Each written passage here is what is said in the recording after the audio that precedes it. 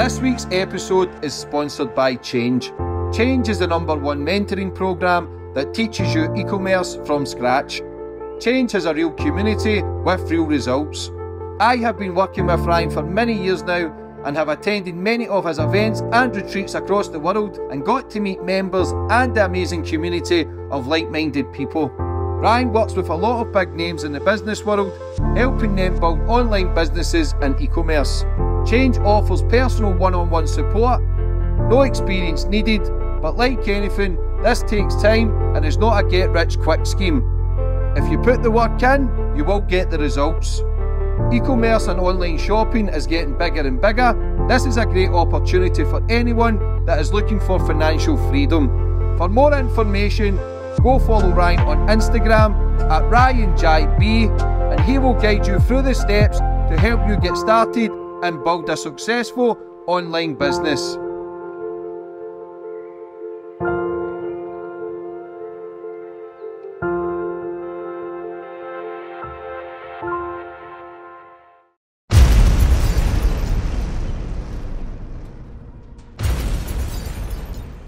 You can now follow me on all my social media platforms to find out who my latest guest will be.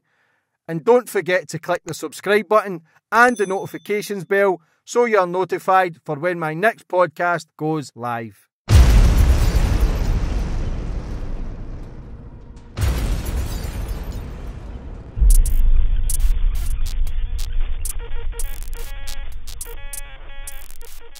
And boom, we're on. And today's guest, we've got Liam Tuffs. Tuffs, boy, how are we? I'm good, brother. Good to see you. Old times. Yeah, 18 months since your first podcast. You've came a long way. You've now started your own podcast. It's doing well, really well. Nearly 100,000 followers, subscribers. So anybody who's watched you or hasn't watched you, jump over and subscribe. Some great guests, some great stories. But again, it's good to have you on. Not just in this 18 months we've done the podcast, but we've also grew a friendship, a bond, and we've stayed close, which is important, especially in this day and age, brother. But how are you? I'm good, mate. I'm glad that we're here under different circumstances from the first one, which was very dark, very heavy. It opened Pandora's box, but it was a necessary box to open just to send a message out there to people watching that if you have been through a similar thing or you're going through a similar thing, if someone like me can come out shamelessly and actually with a sense of pride and say, hey, this is wrong, this happened to me, I want to speak about it. If I can pass that baton of strength to somebody, I will do. I feel like men in this world, if they're going to make it in life to the end, you've got to have a purpose. And I know that that's a cliche. And if you go on Instagram, you're going to see every motivational speaker talking about your morning routine and a purpose and, but it's fundamentally true. You've got to have a purpose. And I've always thought my purpose is to support other people in need, pass the baton of strength onto people that are just maybe lacking something, which is normally self-confidence. We had this conversation last night when we was flicking through, I think it was TikTok, and there's two guys in the van and they're rapping, sort of freestyling to the background music. And you said there's people out there that are so talented, but they're just lacking the self-belief. So, yeah, I feel like my purpose is to, A, be a phenomenal friend. And I'm sure we'll touch base on how we need to stick together now because of the division in the country and just sort of the world over. How the importance of sticking together, being loyal, being men amongst men. And so if I can see greatness in someone, particularly a friend that's down on his luck, because we all do that. We're not always on top of the world. And if you can catch somebody when they're falling before they hit rock bottom and just remind them, you're really good at doing that. You look great in that. I like the way you think about this. Your perspective is really inspiring there. Just remind them as they're starting to feel invisible. Because I feel that that's where we're at now. I'm going off on a fucking rant already. Well, it's not so much a rant. It's just my purpose to be on the internet is to deliver a message of hope and strength and will to people that are sort of being blown around in the wind like a leaf. Because since doing the podcast, I suppose we'll go down that route, seeing as you mentioned that at the start. And it's important also that people, your subscribers, because you've got a great following, they're very loyal. And I think it's nice for them to hear what you're all about behind the camera, behind the scenes, because you're also a very supportive, loyal, good man. We formed a good friendship over the last 18 months. I mean, a very good friendship. I've been up to stay with you in Glasgow. We're now out here in Spain. And the older I get, the less people I trust, the less people I like, because the world's changing, people's frame of mind is changing. Everyone's becoming slowly but surely indoctrinated, whether they realise it or not. And people they're not just competing with others. They're kind of resentful of others if they're doing well, or certainly if they're doing better than them. I've noticed a lot of people they're very happy if you're doing well, just as long as you're behind them. So just to give you a nod to your subscribers, like I can vouch, behind the scenes, you're a very, very supportive, kind individual and a good friend. And I'm very happy to be here. And going back to the podcast journey, and my purpose is I see a lot of sadness in people's eyes when they come on and talk to me and tell me their stories.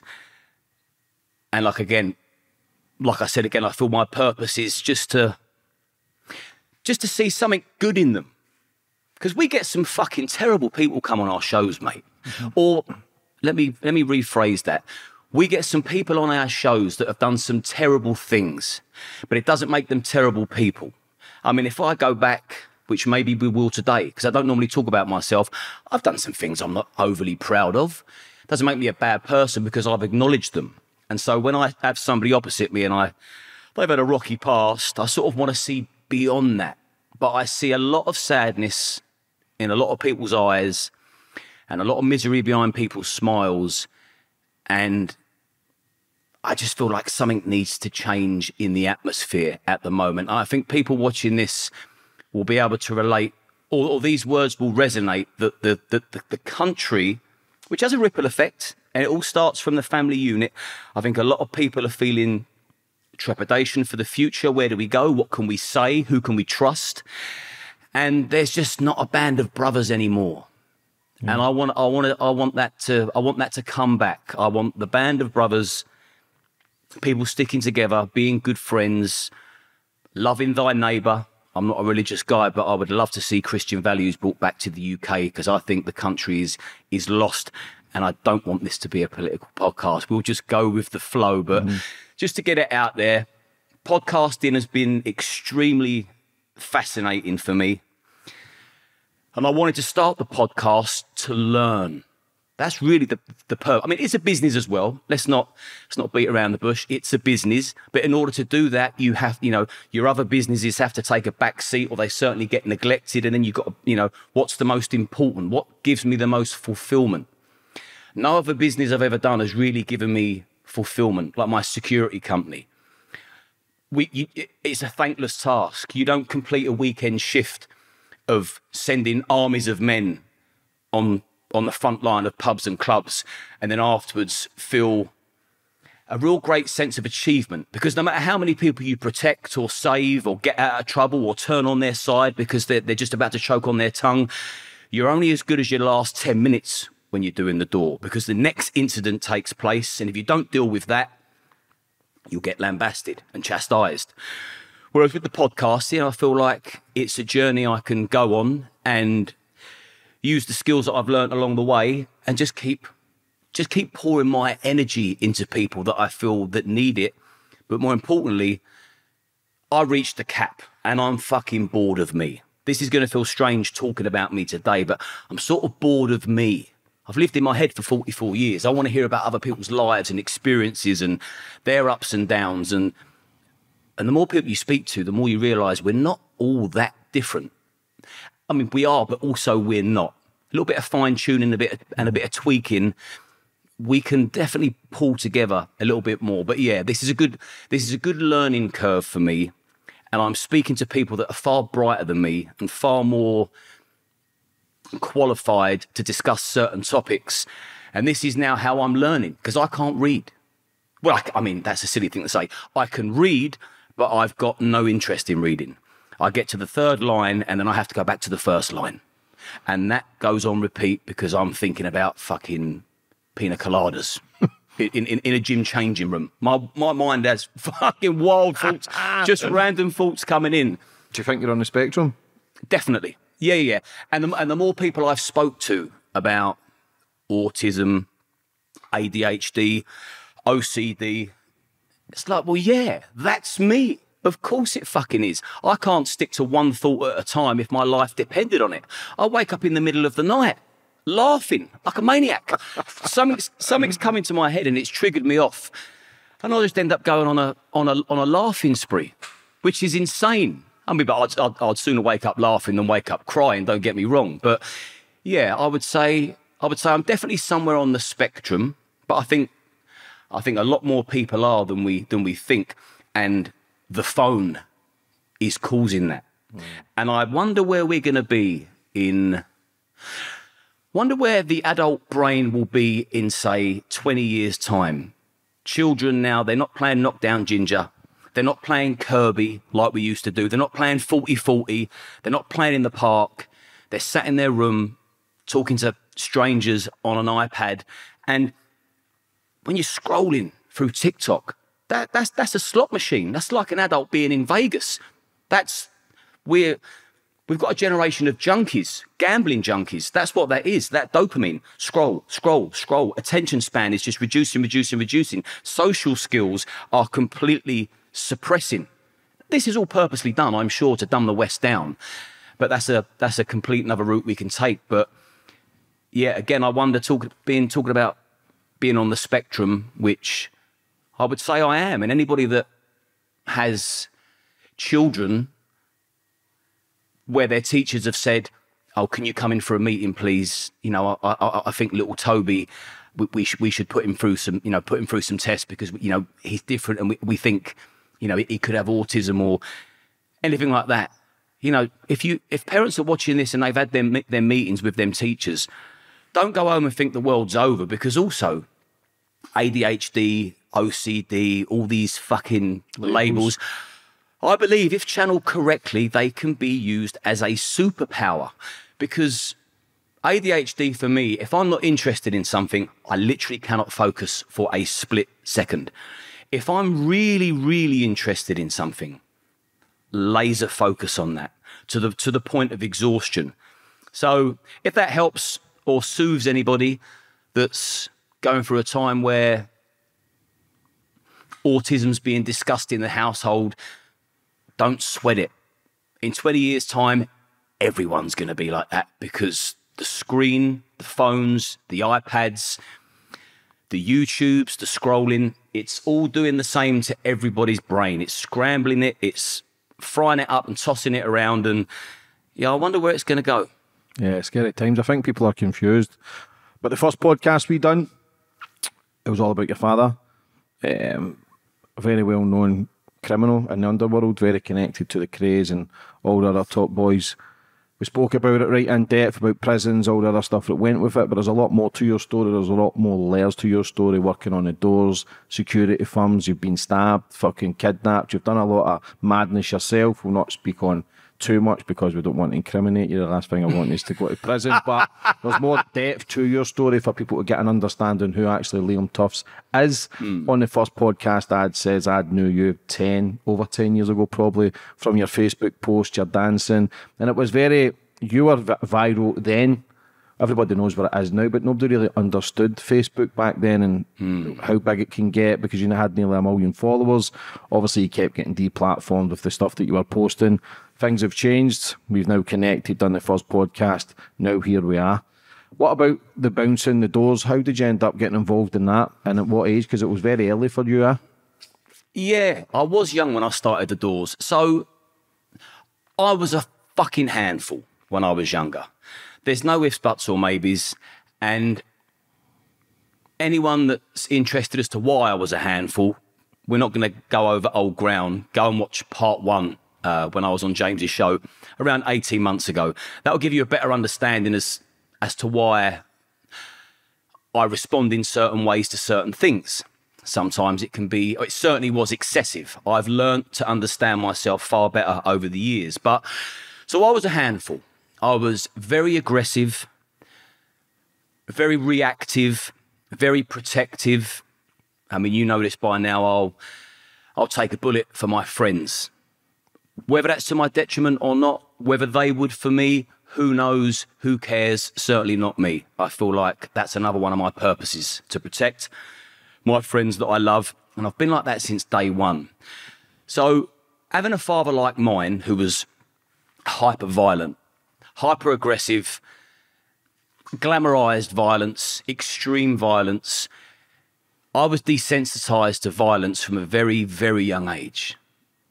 I would watch my old man kick the fucking daylights out of people in broad daylight in the middle of the street and then get back in his car like it was just another day in the office. So I was desensitized to that. And also don't forget, from a very young age as well, I was wrapped around people like Reg Cray. I say wrapped round. I'd go and visit him in jail. And they're the kind of conversations you're exposed to. So you're listening to violence, you're seeing violence, you're watching violence. As you know, I was exposed to pornography by my dad at a young age, which we can touch base on down the line. But also I was exposed to violence. So I always thought to solve things, you use violence. But I need to put this caveat in that never, ever, ever was I a bully, which is why I believe I've never been to jail. If I'd have been convicted for all of the things that I've done, which is the fights, I've never been a career criminal, I've never stolen anything in my life, I've never betrayed anybody, I've never defrauded anybody or any corporation, but my Achilles heel was my temperament and my outlook to my resolution outlook. This is how we get this resolved. Words aren't working. We're going to go straight from 0 to 60. So I was fighting in schools. I also thought that's what my dad would want me to do. I thought that would, all kids do. Every kid looks at their dad as their hero. And although my time with him was infrequent, he was still at the time a somebody. So I'll be fighting at school, that was standard. But I don't want to sound like, you know, I deserve a fucking cape, and I'm not trying to polish my own halo, but there was always reason for it. I'd never ever have the geek bullied, not on my fucking watch. No one's going to take liberties with anyone that's less capable or vulnerable. So a lot of my fights really were sticking up for people that couldn't stick up for themselves. And I've always been a bit of a justice warrior in that sense. And when I look back over my life, because you've got to look backwards to work out why you're here and how we tick. I've always wanted to look after people. Every single thing I've ever set up, business-wise, setting up a security firm, I want to keep people safe. I want to keep nice people safe and protect them from the people that want to destroy that evening for them. It's all subconscious that I've never really thought of until I sat down and wanted to analyse bit by bit where I'd come from and how I'd grown and evolved and how I've looked inward.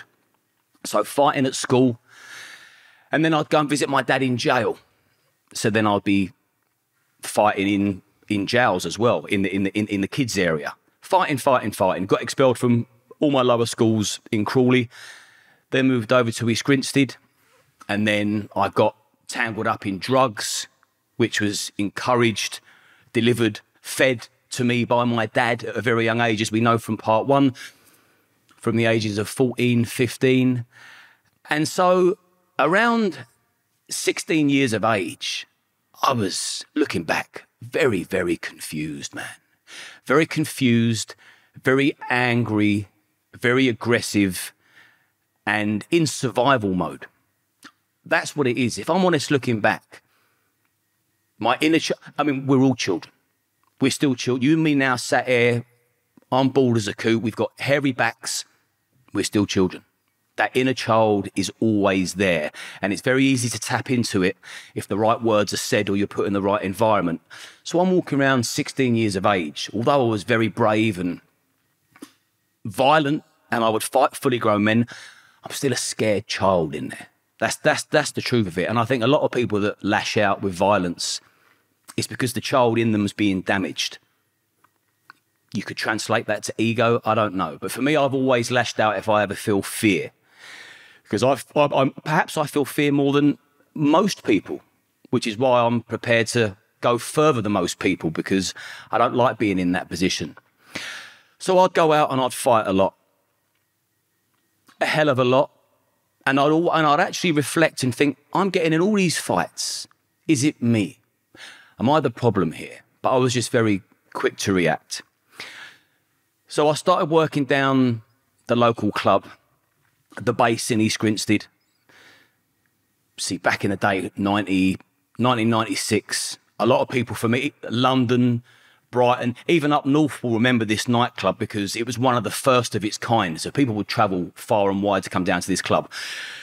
So I started getting in there from a young age, and I worked down there as a bottle boy. I can't remember exactly how old I was. Then I think drugs were still in my system, so I was more keen on dancing around and fucking about.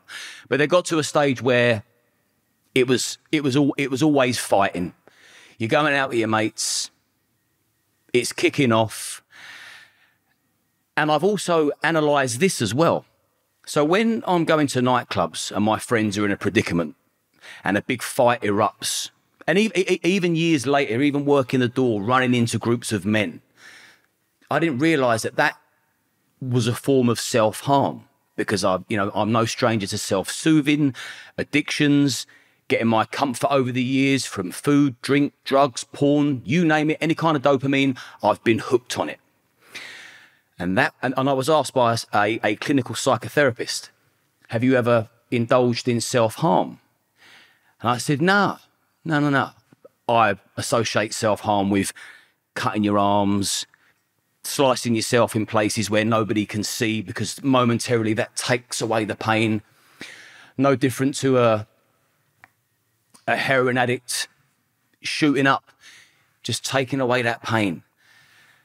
And then when we got further on in our conversation and she asked me about fighting and violence and all that sort of stuff, because you don't get to run a security firm and put men out on doors and pubs and clubs and events if you haven't had a past that includes violence. You're just not qualified to do that. You're in no position to be in a place where you can protect anybody, because it's an alien environment. So she obviously tapped into that. And then when I would explain to her that I would happily, without giving it a second thought, wade into groups of men. I've waded into groups of men with weapons. She said that was the self-harm.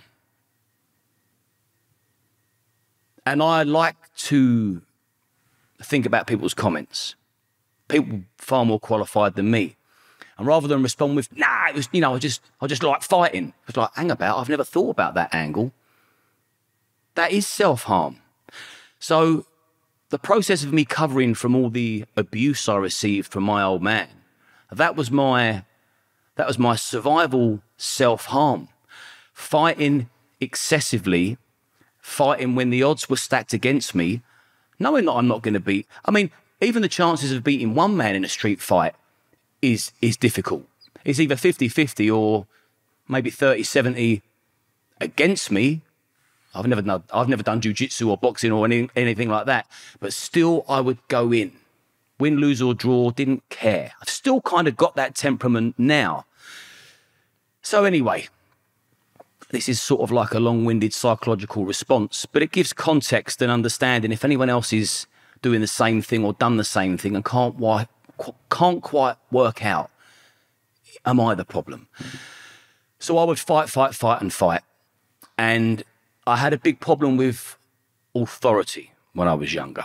If I don't mind being asked to do something and it's like, yeah, fine, no problem at all. But I don't want to be told. I don't want someone to try and dominate me. I want an exchange of value across the board. You speak to me nicely, I'll speak to you nicely. And back in the day, as we know, 96, 97, 98, 99, 2000, Doorman were bouncers. They were bouncers. They weren't customer service. Excuse me, sir, do you think perhaps I could have a word with a SIA badge? They were bouncers. If they wanted you to move, they'd shove you out of the way. If they wanted you to drink up, they'd take the fucking pint out of your hand, grab you around the neck, because normally they were great big fucking steroid lumps. It was just a different mentality back then. Some of those some of those old school bouncers are very, you know, they're gone, they're never coming back because the way the industry's changed. Some of them are pieces of shit. Some of them are bullying, horrible, nasty bits of shit that would want to turn up to work to purposely hurt someone to get their kicks. Dogs. Never would I associate with someone like that. Never would I have somebody like that work for me. And that was the type of bouncer that I had a real problem with. And I would go into them like a wild fucking animal. If a doorman, when I was in a club, especially filled with booze, if a doorman tried bullying me about, shoving me around, telling me what's going to fucking happen, any hands put on me whatsoever, there was no more conversation. I would go from 0 to 60 like you've never seen. And I would go fucking all out. It was madness, really. When I think about the level of violence I used to enforce, it was fucking insane. But in my mind, it was justified. I will not be bullied. I've been abused by my own fucking father. Do you think I'm going to let you do something that reminds me of that? You're fucking wrong. Don't touch me. Don't talk to me disrespectfully. Don't think you can fucking bully me because you're twice my size and twice my age. And in my head, I know that's what I'm thinking. So bam, I would fight Doorman. I mean, I'm never going to beat a team of Doorman, but fucking at least one of them is going to be banging trouble because I'm not, there's no words, there's no pre-warning. Once they come at me, I'm at them. And this is at a young age. So it had the shock factor as well because I used to have a baby face. So you wouldn't expect someone like me to have such a vicious fucking temper where I'm all in, full of fury and anger and hatred and venom. And all I can see is somebody kind of reminds me of my old man bullying me. It will not happen. So this would go on for quite some time. And then agency door staff started moving in to this club that I would go to. And they had to keep changing certain doormen because I'd end up weighing them in. And they didn't ban me because the world was different back then. We sort of policed ourselves in our own community. And I was always fair. I'd look after anyone that was less capable, anybody vulnerable. I've said it before and I'll say it till the day I die. No one will get away with bullying someone in front of me. If they're a good person, you fucking treat them well. So after this agency of bouncers had to keep not returning to the club because I'd had a serious problem with them. Again, I was reacting to their disproportionate behaviour, shall we say. The head doorman who was on the door that night, his name's Nick Chapman. He ended up becoming very good mates with Dave Courtney. He's out of Horsham. He said to me, Liam, he said, can I have a word? I'm like, yeah, of course, as long as it's just a word. He said, yeah. He said, you can't keep weighing my doorman in. He goes, we can't keep replacing doorman week after week. He said, why don't you come and work with us? I said, nah, you're fucking joking, ain't you? I fucking hate doormen because they're bullies. He said, no, they're not all bullies. Just come the other side. Put the booze down, come and work with us. See how it goes. And this was on the Friday night. And I thought, why not? I thought, why not? I said, when we talking? He said, when can you start? I said, I'll be here tomorrow. The very next day, I started working the door and I never looked back. And then I saw it from the other person's eyes that drunk people can be very unreasonable. They can be very unnecessary. They can be excessively violent. They don't listen. They repeat themselves 100 times. Please, can you stop shouting and swearing because other people want to have a nice night? Yeah. And then they just carry on. Excuse me, mate. Remember that thing I asked you not to do 20 seconds ago? Do you mind not doing that? Yeah. And then they don't like you telling it. No one likes being told what to do. But I was very good on the door, if I don't mind saying so myself, because... Did you change? I changed. From the violent, aggressive to then more calmer? Yes. I become very calm, very understanding, very sympathetic. Yeah, I've become a far more rounded human being, although there have been a couple of occasions where I've gone to absolute town on people that have been in a club. Both the occasions were when women were under attack. And again, I've looked back on that. It's like, there's sort of been 2 or 3 occasions where it's gone bandy, and I've really gone in. Over the top, in fact. But 2 of those occasions were where women were getting levelled. One was off the cuff, and the other, I waited 24 hours, and I still had that fury in me. Like, no one's gonna headbutt a woman in front of me. No one. And again, when I think back, because I like to know why I am the way I am, I was raised by 2 women. My dad's absent, my mum and my nan, my heroes, they raised me. So intrinsically, I'm protective over women. In the UK, we open the doors for women. We put our jackets over puddles. We pull their seat back. We check they're okay. We don't fucking start beating them around and abusing them and slapping them about. Who the fuck do you think you are? So I could go off on that because, again, subconsciously, I have a big issue with people that are going to bully people less able. But going back to the door, did it change me? It did change me. It did change me. I saw the world through different eyes. And you can sort of take that philosophy for the rest of your life. Just don't be pig-headed with tunnel vision. Like, listen to other people, which is why conversations like this are good and podcasting's good. Okay, little bits and pieces I've seen about you. I don't really agree with your views or, your behaviour. Let's have a chat. I want to know why you behave like that. And then all of a sudden you can get a better understanding. So, yeah, I did change, and I was very grown up also as a young man. How so? Because my dad made sure I was a man. I was his best man at his wedding when I was 10. I was exposed to pornography at a young age, extreme violence. My language was terrible. I mean, believe it or not, my language is now better than it was when I was 10. I've worked on eliminating the swear words. So it's one thing that's always made my mum sad.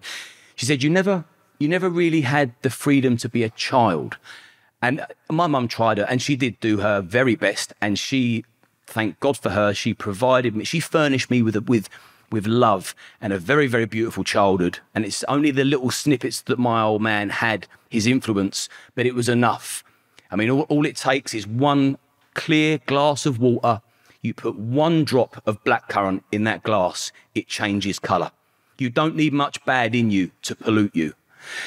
So, yeah, it changed my perspective. I was very good at talking people down. Very good. Because it's that feel, felt, found. I can see it in your eyes. I know how you feel. I've had that happen to me, and I felt the same way. But when I acted like this is what I found.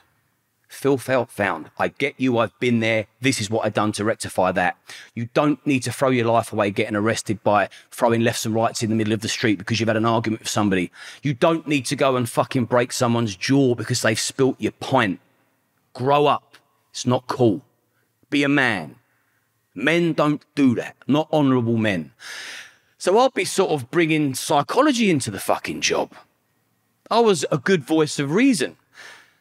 But if I ever saw a situation where talking wasn't an option, then I would revert back to default setting, what I knew best, which was just brute force and aggression.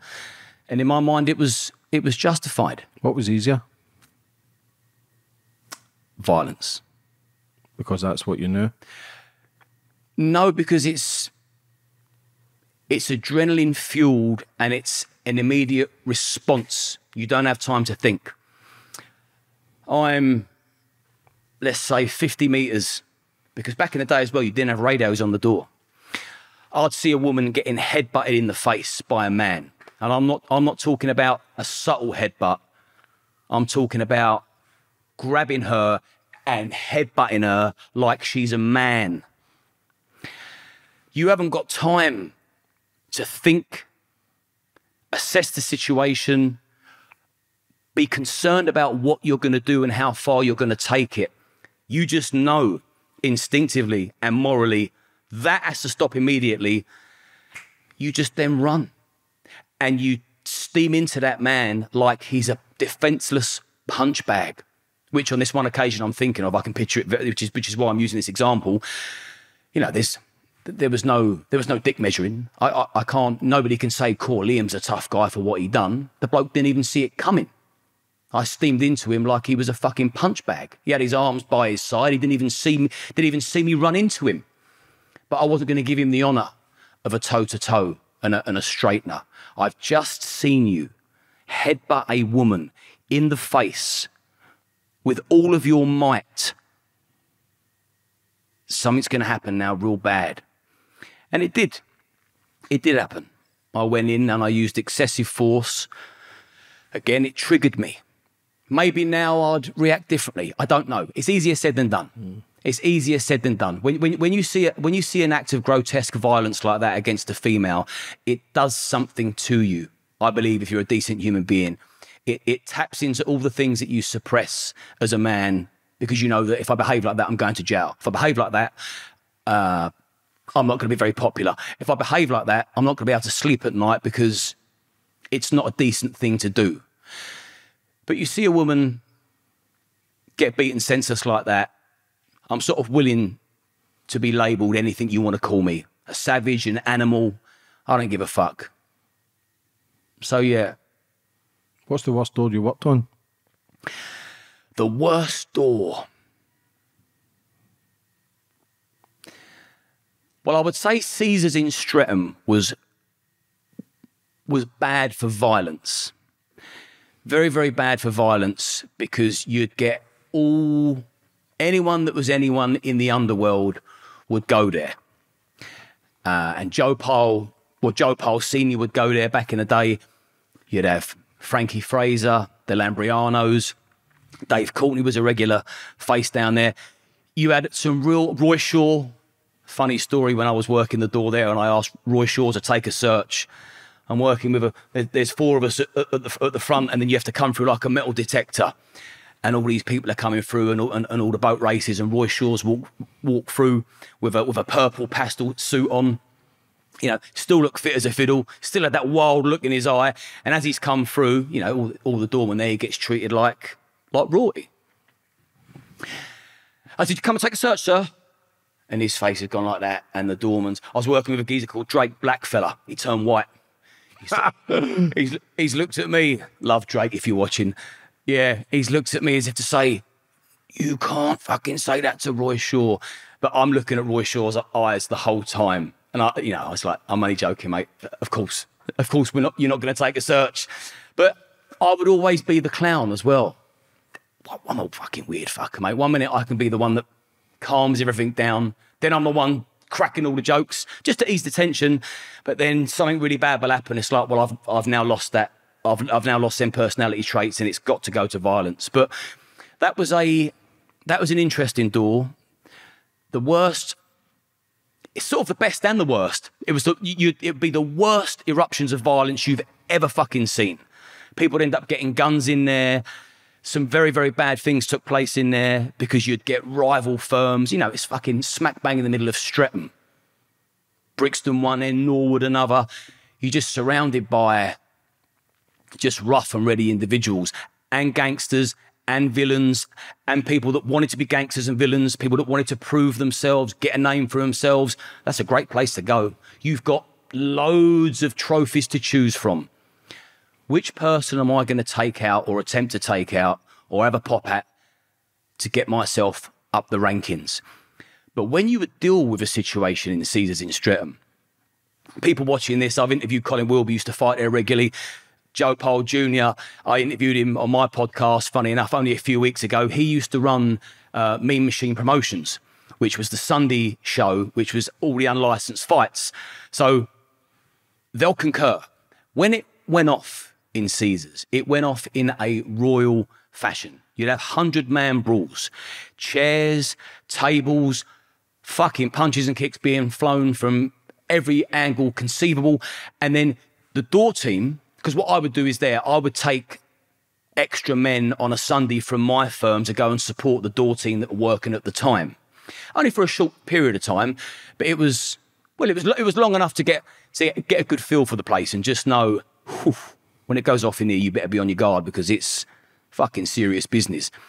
But if it's all kicking off, you'd go and grab somebody up or steam into people. And the thing is, I've never been a particularly big guy.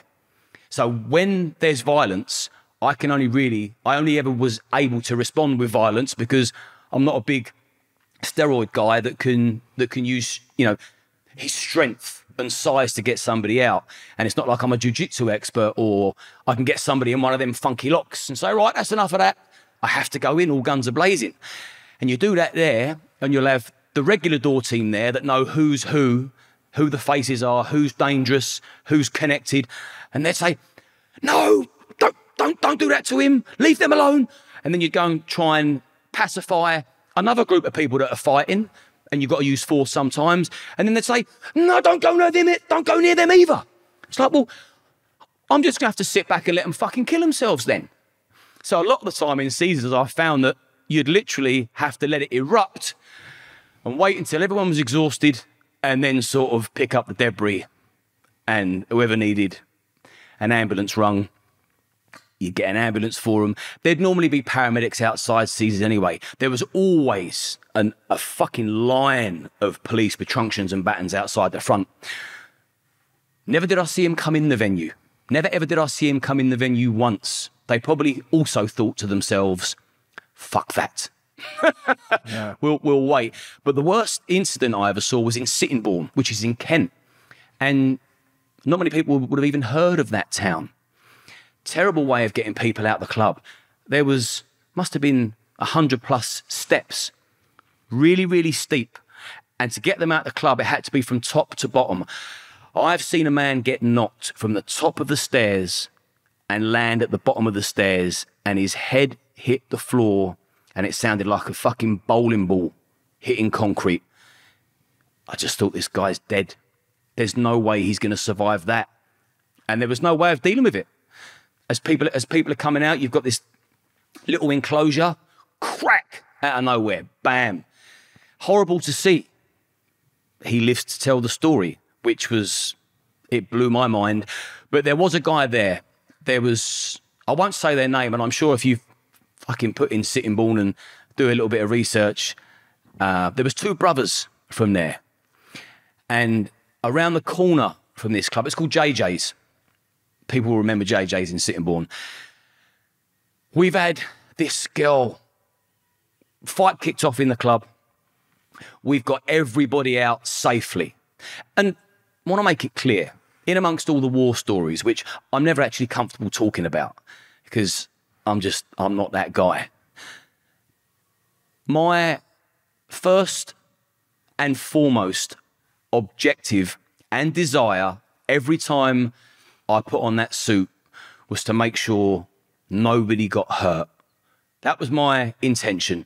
Go to work tonight and make sure no decent human beings get injured, bullied, beaten, scarred. Because back then it was all like, everyone was glassing people in the face and using bottles, and the pubs and clubs have changed over the years. You tend to find the troubles now out of the venues, but back in the day, the trouble was in the venues. So if I can get somebody out unscathed, I've done my job. If I can put somebody in a recovery position, get them to safety, I've done my job. Not easy, but you do what you got to do. So anyway, we've managed to deal with this situation, take them down them steep stairs, and then get them out and disperse them. And then it was under, I'm trying to think, like a walkway of shops either side, and it was ceilinged off. And then you've got car parks either side. That's how I remember it anyway. Somebody might correct me in the comments, and I'll be interested to know the actual layout, because once you've dealt with a situation and you realise that, in your vicinity, no one's getting beaten up, no one's being jumped on, and everything seems like it's calm, that's now the police's job to deal with public disorder on the street. That's no longer the doorman's job, because tensions are still high in the club, and you need to get back in there to make sure that it's not kicking off again. So once you've dealt with the situation in the club, you've got them out safely, you've made sure it's not kicking off in front of you in your space, and you've dispersed everybody, you think, okay, that's that part of the job done. People are safe. You then get back to it. up the stairs, any more violence, 9 times out of 10, it is kicking off again, because violence and aggression is contagious. It's in the air. People can feel it and taste it, and it infects them. And then it kicks off. Once you get the first fight of a night in a nightclub, you can guarantee there's going to be 5, 6 more. It's in the air. But anyway, this was probably my worst memory of the Door, was after we dispersed everybody, and then we gone back, brought more people out, this woman has come running round from this car park around the corner, well out of our view, like a fair distance away, screaming and crying like she just witnessed a murder. And I thought she had. So we've run round to see what, and she's saying, they've killed him, he's dead.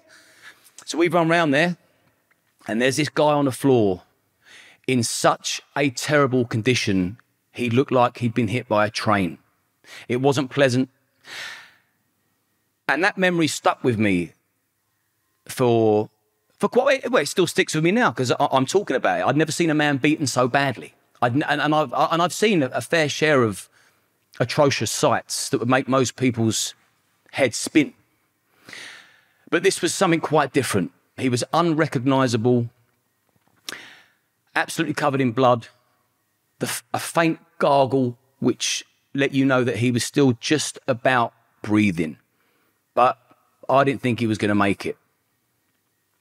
Paramedics come, took him away, and then it's then down to them.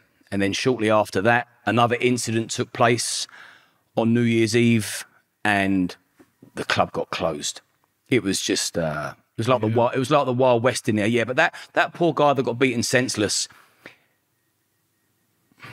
to say it haunted me may be too strong, but it wasn't a one-on-one fight. I know that because I got witness statements. There was multiple people kicking the living daylights out of him, putting him in a state where he was unrecognisable, covered in blood, gasping for air. They would have broke his fucking ribs, done his kidneys, his whole face was completely and utterly smashed in. Yeah, it was a horrendous scene. So that was my worst experience working the Door. Who was the most respected that you'd seen come through the doors in the underworld? Roy Shaw got the utmost respect in Caesars. Because he can scrap, though. Everybody have been shanking himself. Yeah, and even as an older man, he got a great deal of respect. Dave Courtney got a lot of respect in Caesars. He got a hell of a lot of respect in there. And it's funny the different stories you hear about Dave. Yeah, I like Dave. Yeah, I've always liked Dave. Yeah, he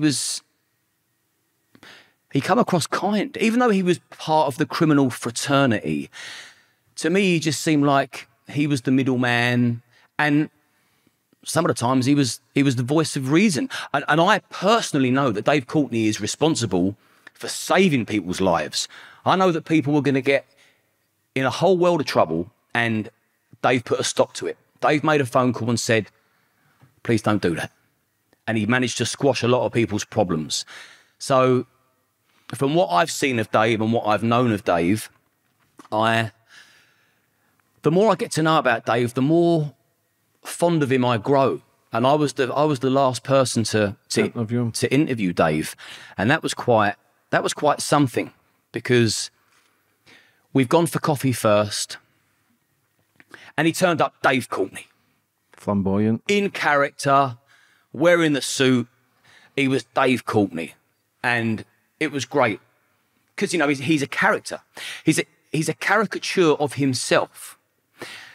And we've all got a front. We've all got an alter ego. We've all got somebody else we can tap into. And Dave done that very well. That Dave, he could have gone on. His whole life could have took a very different avenue, I feel, because he had a lot of charm and charisma, and I saw the kindness in him. And then after, and I'll get to this because I've done the trilogy. I've interviewed his wife, Jenny, who's a fabulous human being. And I've interviewed his best mate, Brendan, who found Dave dead. So I've really, really dug into that story. And the more people that you speak to that knew him really well, because I didn't know him well, but the more people you know that knew him well, He was kind. He would always have the strays in a spare room. He wouldn't have anybody sleep rough. He wouldn't have anybody go skint. And so he was respected. And going back to the interview, when he turned up as Dave Courtney, that's how he turned up. Very entertaining. And the thing is with me is I like to get under the bonnet of stuff, because I know that I can be a character if I want to be. But it's like, let's not both let our alter egos communicate. Let's feel each other's real energy. Let's get to the core of the human being. And so I did. We had the alpha male thing while we're having the coffee first at the Gravetime Manor in East Grinstead. I bet they couldn't believe what they were seeing. It's like a big old country house, very, very posh. Butlers greet you at the door. And there's me, Dave Courtney, and another couple of blokes walking in for a coffee. Dave drank milk. And so once everything calmed down and we could have a good back and forth, I just knew that I'm gonna get the real Dave Courtney here. I'm gonna get the man, not the character. So there was a lot that was said and done off camera as well. But during the interview, you could see he was his authentic, organic self. Did you see anything? Yeah. Behind the eyes, did you see anything missing? Because when I interviewed him 5-6 years ago, it was very big energy, very welcoming. And obviously at the end, with the video that he released, to say, like, for me, listen, taking your own life is one of the bravest things you can do. Sad, but for him to do it in the way he did with the video, to say, listen, I'm doing it in my terms, and then bang, gone. Was there any telltale signs when you interviewed him then? There was a telltale sign that he was in tremendous pain. So for me, he had to go to a hospital appointment. And yeah, all his joints, his arthritis, he was in a very, very bad place physically. And as we know, even with a shoulder injury, if you can't train for 6 weeks, you'll start getting depressed. So he must have been very unhappy. So I could see the physical pain in him.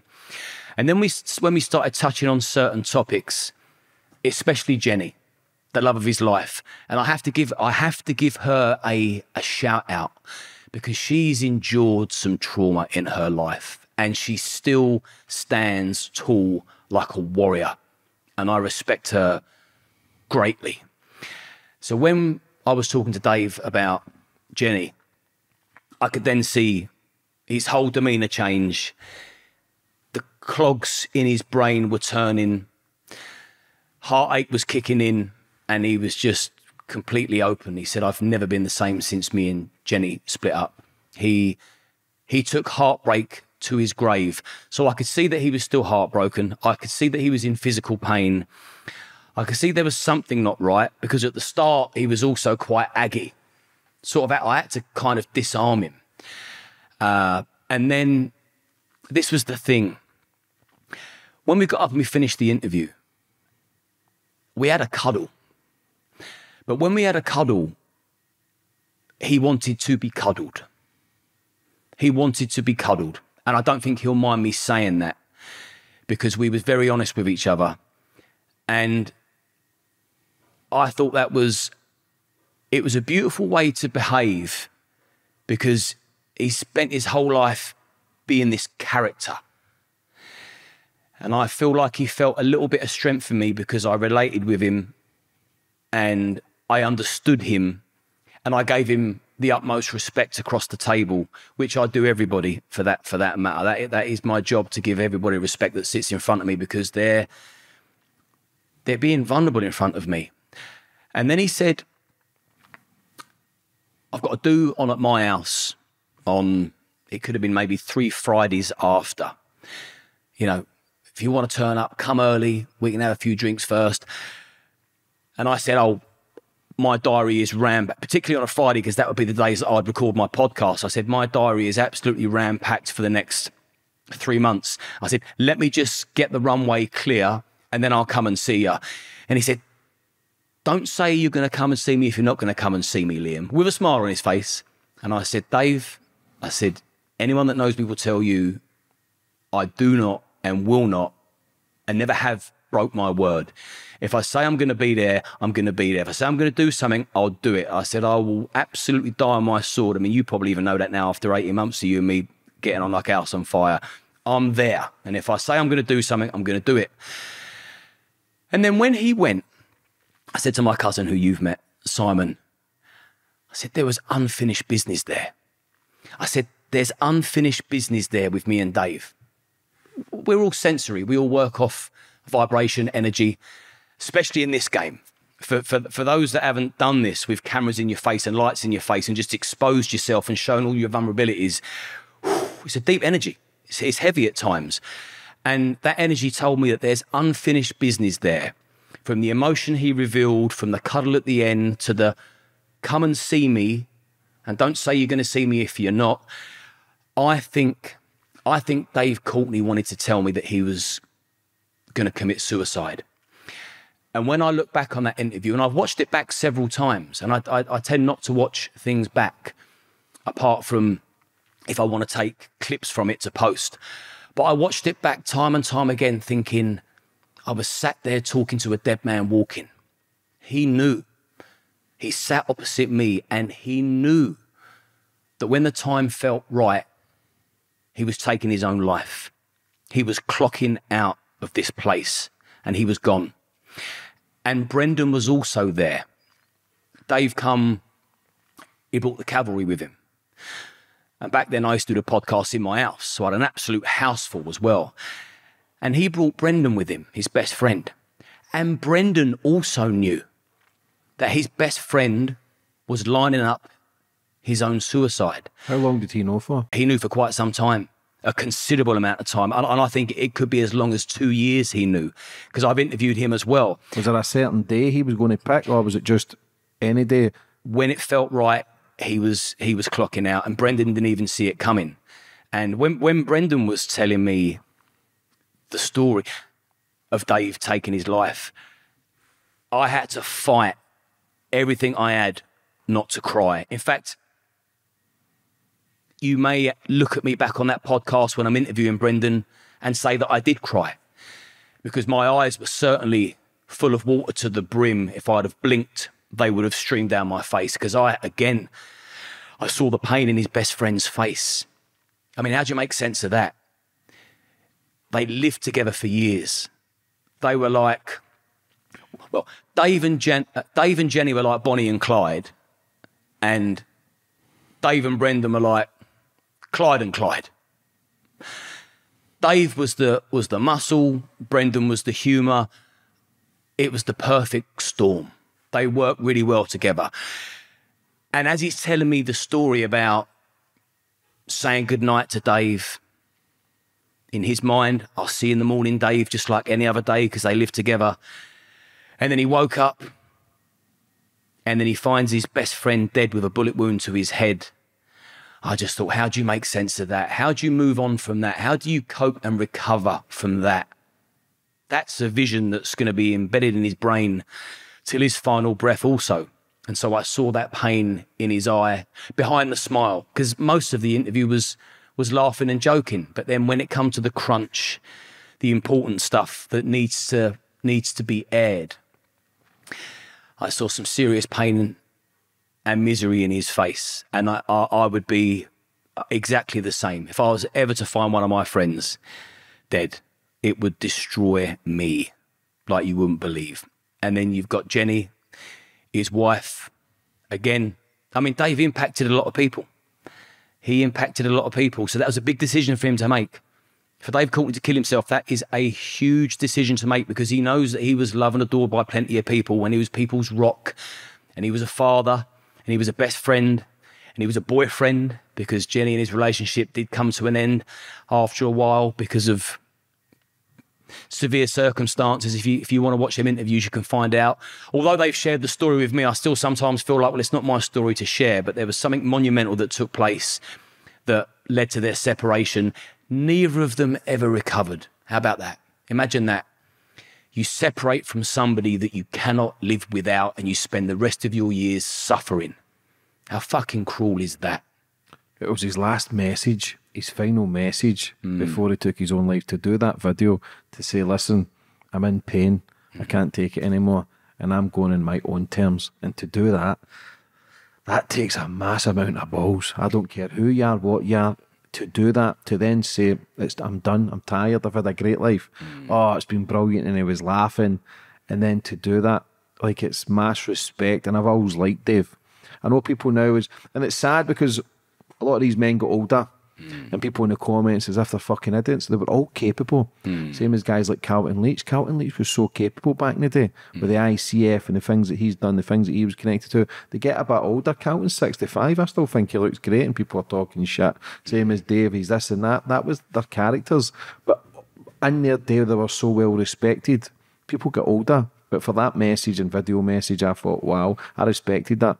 Sad, but I respected that. Yeah, same. It was very, very sad. And because I've got a bit of a connection with that, with the whole legacy and, you know, the whole sort of trilogy of it all, the nearest and dearest and Dave, yeah, it struck a chord with me. And when I watched the main suicide video, as opposed to a note, and he's in his tracksuit top, and he's very cavalier in his approach, how he's talking about how he's basically going to clock out. And it was when he sort of shrugged his shoulders and said, I'll do what I want. That was the moment I thought, kudos to you.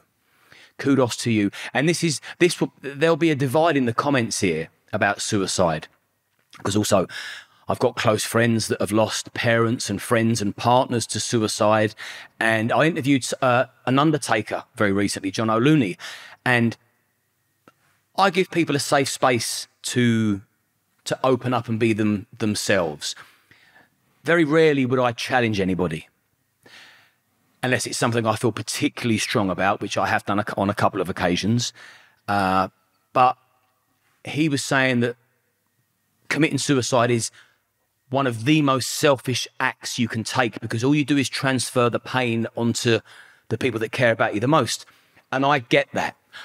There's no argument there. But also, taking your own life, to be in the headspace where you want to end it all. I mean, I've been in some horrendous positions. I mean, my brain has been like porridge before. I've hit rock bottom and sort of haven't seen any way out. I stuck around to make damn sure I could find a way out. But to feel even worse than that, to be in that headspace, to then think, I'm going to end it. Unless you felt as low and miserable and scared as that person, I don't think we're in a position to judge. And for me, it takes big, big balls to do that. And anyone listening, I am not promoting suicide. I'm just looking at it from both sides of the fence. It's a lose-lose situation. No one wants their loved ones to die, but nobody wants to live in misery for the rest of their life. And I think people live in misery for many, many years before they take that leap. It's not like they wake up one morning and think, fuck this, I'm out. I think they fight it, and they live with it, and they try every single possible angle, and they exhaust all avenues of fulfillment, excitement, purpose, joy, happiness, love, and they just can't find it anymore. They can't feel it anymore. It's gone. It's never coming back. It's redundant, and they know that, and they've identified with their new self, and they don't like it, and they want to go. So what I would say is, and this is kind of my message all the time on social media, is no matter how hard life is at the moment, just picture yourself now. You're watching this podcast now. You've been made redundant, or your wife's left you. Or you've just been made bankrupt. Your best friend's betrayed you. Heaven forbid one of your parents has died. It's not nice. It hurts. You feel like you're never coming back from it. You feel like your life is over. If their life is over, if my job's over, if my relationship's over, you kind of identify yourself with that, and you feel like it's over for you, but it is not. You can rebuild, you can redesign, you can regroup, you can re-identify, you can reframe everything, because the mind is so fucking powerful and it's so beautiful. And despite this topic of conversation leading to darkness, we have to remember the beauty in life and the things that you can do and achieve and the fulfillment you can find. in the smallest little things, relationships and communication. So I always say, don't give up, even if you want to. Don't give up. See it through. Keep fighting. We've been fighting since the dawn of time. We are fighters. We're now fighters in disguise. We all walk around wearing clothes and reading books and putting our glasses on and waiting for the zebra crossing to bleep so we can cross the road. But years ago, we was all on the front line, fighting wars and battles, and life has never been easy. So just try and put a few things into perspective and remember, and also remember that someone out there, a lot of people I feel lonely for whatever reason. Something's missing, and it may just take one thing to fulfill you again. It may be as simple as, fucking hell, I didn't realise how much I love tennis. As simple as that. But you may feel lonely and empty and completely deflated. And you can't take the easy way out, because look at what we've got at our disposal now. We've got communities of people, places we can go, gatherings, numbers you can call for help, social media where you can network with people, communicate, platforms you can go and share your feelings. Don't give up and don't feel like you're on your own, because I'm telling you now, even the strongest of men have days where they feel like they're beat.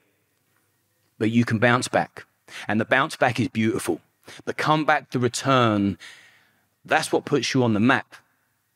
If you're feeling broken now, and I relate this to when my nan died, that was the most painful experience of my entire existence. And if it wasn't for my mum still being here, I would have seriously considered clocking out. I mean, it hurt me bad. 14 years down the line now, and I don't accept a day of it, and I'm not recovered by any stretch of the imagination, and I don't want to recover. But I stuck it out, and I built myself back up again. And I had a responsibility to look after my mum and make sure that she was okay, she was safe, she was secure. Grief is horrendous, but don't let it beat you, because it's the circle of life. And you know how bad that feels when you've lost somebody. So don't try not to let someone lose you if you can help it, and if you've got it in your control. That was kind of a bit of an oxymoron thing to say, because I'm hitting it from both sides. But the moral of the story is, don't give up on yourself and believe in yourself, because there's somebody out there that loves you, needs you, wants you, and would be fucking lost and devastated without you. Remember, you're important. I think a lot of people forget the importance of themselves because they're downtrodden and they're beaten, and society whips them, and everyone feels like a slave. They've got to get to work on time. They've got another man looking at them, looking at their watch if they're 5 minutes late. They don't feel worthy. You fucking are. Remember that. We're all just trying to get through. When was your darkest days? My darkest days were when my nan died. Nothing compares to that. Nothing compares to the day my nan died. And I purposely don't talk about it when people, I mean, if we was off camera, I'll talk about it, because if I needed to take 5 minutes and fucking cry my eyes out, I could. So I try not to go into too much depth on it, so that it doesn't ruin the flow, certainly of people watching. But I mean, bereavement is a topic to touch base on, because we all lose people. And I say this as well. People need to start building themselves up. They need to start becoming more stoic, more accountable. They need to have more vision and determination and discipline and grit and aggression. And they need to start preparing themselves for the worst. Because one day you're going to get a phone call that you didn't think was coming, that you never wanted to come, that you've been dreading your entire life. And it comes, and when it comes, it will drop you to your knees. And if you're in a weak, vulnerable state because you're abusing your central nervous system with drink and drugs, and you're fragile anyway, you get a phone call saying that someone you love has just died of a heart attack. You are not equipped to deal with that. And that's possibly the end of the line for you. So that's another message I like to remind people, that you can be flying high one day. You can be the king of the ring, the big dick, and then it takes One phone call, and you're that child again. You're that lost, helpless child again. So we need to be conscious daily to be building ourselves up, eating good food, reading good stuff, digesting good stuff, material content, associating with the right people. Bring back men building up other men. You look fucking great today. I love the way you've done that. You handled that really well. Men seem to like all this taking the piss out of each other stuff. It's not good. Chips away at your subconscious. You know, you tell somebody they're worthless enough times, they'll fucking believe it. If David Beckham lived in my house, if he lived with me for 6 months, I'd come down day one, I'd say, fuck me, Dave, you're ugly. And he'd look at me and go, whatever. Day two, I'd say the same thing. The first week, he'd think, Liam's told me I'm ugly for 7 days on the trot. Come week two, he's going to start thinking, has he got a point? He'll start looking at himself. You keep machine gunning with negative comments, eventually you're going to get through. And I've been on the receiving end of that kind of narcissistic abuse, that grandiose narcissistic abuse, and it will take its toll. So you've got to be careful what words you use with others, and you've also got to be careful what words you use to others. If you care about someone, fucking let them know. Don't feel inferior. Clap when somebody else wins. Cheer them on. Even if they just fly light speed ahead of you. Even if they're so far ahead of you, you can no longer see their heels. Fucking clap and say, bravo, well done, fair play. I respect and admire you. You've inspired me. Don't sit there getting all bitter and twisted about it. That's not good for your soul. Bring back men building up other men. But the darkest days was when my nan died. But back then, I mean, you're never prepared, but I was physically fit. I was doing the best I could to make sure that I was headstrong and was a rational thinker.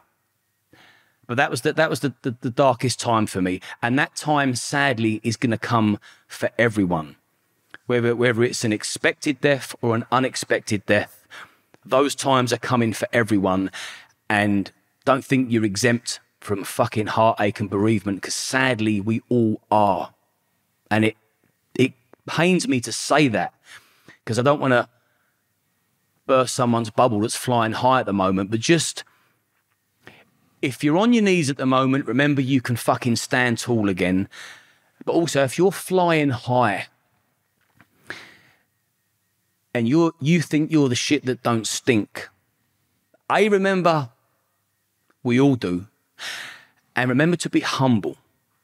And remember to give other people respect and thought and consideration. Because I guarantee, when you think you're numero uno, and you're flying high and you're bulletproof and nothing can touch you and you're above it all, and then you start looking down your nose at people and not helping people out, and you no longer put your arm out for somebody that needs that arm to pull them out of that dark hole. If you become that self-centered, self-obsessed, narcissistic shitbag, you are going to be bang in trouble when something monumentally bad happens to you. Because you know what? All those people that you trampled on, that you now need, they're not going to be there for you. Be humble. Yeah, I think it's important. You touched on a lot of good topics there. You also spoke at the start about addictions, things that you get lost in. Porn, a massive one. Listen, I watched porn. The Freeview, Fantasy X back in the day. 9, 10, 11 years old. Never to the extreme you went. Every man out there's a wanker, let's be honest, but you went full porn. Like, I would watch the 10-minute Freeview at night, try and wait till your mum and dad's in bed, you're sneaking down the stairs. Only thing is, I think when you watch something downstairs, you had to make sure everyone was sleeping, because if you're watching it downstairs, all my televisions in the house were all fucking connected, because my dad had this weird box that you could get to see what he was watching. So I had to wait everybody was going to bed, listen to all the doors, make sure nobody's watching the TV, because the last thing they want to do is switch on the fucking telly and they've got a big set of tits there. So I always used to go down, and like I say, every kid always experiment, kind of hormones everywhere. You ended up really bad on it, porn addiction, is that correct? Yeah, I did. And again, I've backtracked, I've looked inwards and outwards and sideways, in fact, because we'll go from the start to when I decided no more. But I mean, porn kills a lot of things. It will kill your testosterone. It will kill your drive, your discipline, your motivation, and it will destroy your relationship. Because if you've not got sex, if there's not love making within a relationship, it's not a loving relationship. It's game over. I bet a lot of people's problems are, one of them is watching porn. You're sitting there jerking the gherkin to porn. You don't need to make love to your missus because your gun's no longer loaded. It's empty. And also, you then become stimulated by the fantasy of sex, by the vision of sex of others, which if we think about that and break it down, watching two strangers that you've never met, that you don't know, that you don't even know what they're said, how they smell or feel or what they've done or where they've been that day. You're watching these complete strangers having sex on the television. It's fucking weird. Let's be honest. It's fucking odd behavior. And I absolutely love the fact that I haven't watched porn for a long time. And I know just how damaging it is. But I know why I got hooked on porn. I mean, by default, I'm an addict anyway. Everything I've ever done, I've become addicted to. Everything to self-soothe. Drinking, taking drugs, exercising, watching porn, eating food. You name it. If it gives me a dopamine hit, I've been hooked on it. So now I know if I feel like any addiction from any of these things that want to draw you back, the second I feel that it's slipping into the driver's seat, bam, I put it back in its box. If I start having a drink again on a Sunday with a bit of lamb, for example, and then that glass turns into a bottle or two bottles, and then I'm on a bender, and then on the Wednesday I think, well, I'll have another one, and then the following Friday it's like, whoa, slow down. Who's in control here, you or the substance? So I'll check myself real quick, and then I'll think, okay, I'm going to go 100 days without you, and then I'll just completely and utterly leave it. I'll purposely, and even if there's a special occasion, it could be a wedding, it could be a stag do. If I feel like I've overdone something and I get invited to something after I've committed to 100 days of being absent from it because it's better for my state of mind and I know the damage it will cause, I just cancel all events. I just stay in my lane and focus on doing good stuff and pumping good shit out into the universe. But with the porn, and I bet there's far more porn addicts out there than they'd like to admit. In fact, there'll be porn addicts out there that don't even know they're porn addicts because they think watching two strangers or three strangers having sex whilst sitting there wanking themselves off is perfectly normal and acceptable. It's like, well, I bet it's draining your performance at work. I bet your business is suffering. You want to be walking around with a fucking loaded gun. Don't you? You want to be stimulated by a human being. What you need to find arousing is somebody that you love. Just a little bit of eye contact or their hand touching your thigh, back of your neck, anything, or a word that triggers something romantic within you. People need to be making love. People need to be connecting. And again, we go back to the whole disconnection and the defranchise of humanity at the moment, the country, the community. Porn is just going to distance yourself from human beings of the opposite sex. That's not good. It's almost like porn was, I mean, if I was a religious guy, I would think the devil created porn to create division, divorce, heartache, dysfunction. So I'm not religious, by the way, although I do respect people's religion if it gets them to sleep at night and they're not hurting anybody. So I'm not anti-theist. I'm just atheist. And when somebody tells me, yeah, but I believe in God because of X, Y, and Z, I say to them, I believe that you believe that, and I'm glad you do because it's good for you. For me, until I meet the man, I don't believe in him. So the porn, I was exposed to it at a very young age. Too young. So my dad would have his fucking mad drug-fueled parties. And then in the morning when I would come downstairs, there'd always be porn playing. Always be pornography playing. So back then it was 80s porn. So there was big hair. Hairy fannies. Natural breasts, hairy fannies. Yeah. But, and also, I mean, this is an interesting thing. And anyone that's watched enough porn will know that 70s and 80s porn, It's PG. it's very different to modern day porn.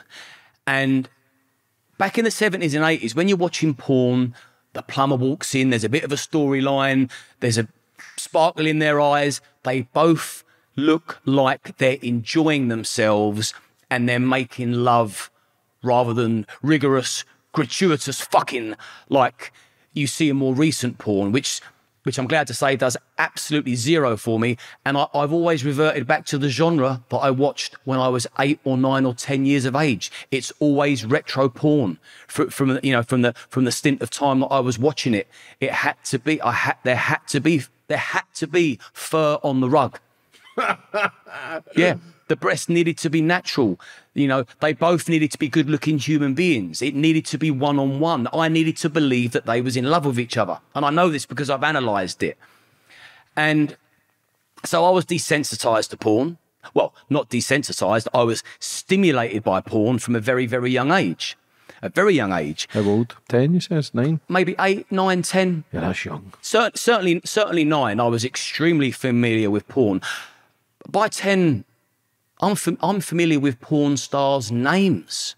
Your dad used to leave it on in the morning. Used to leave it rolling.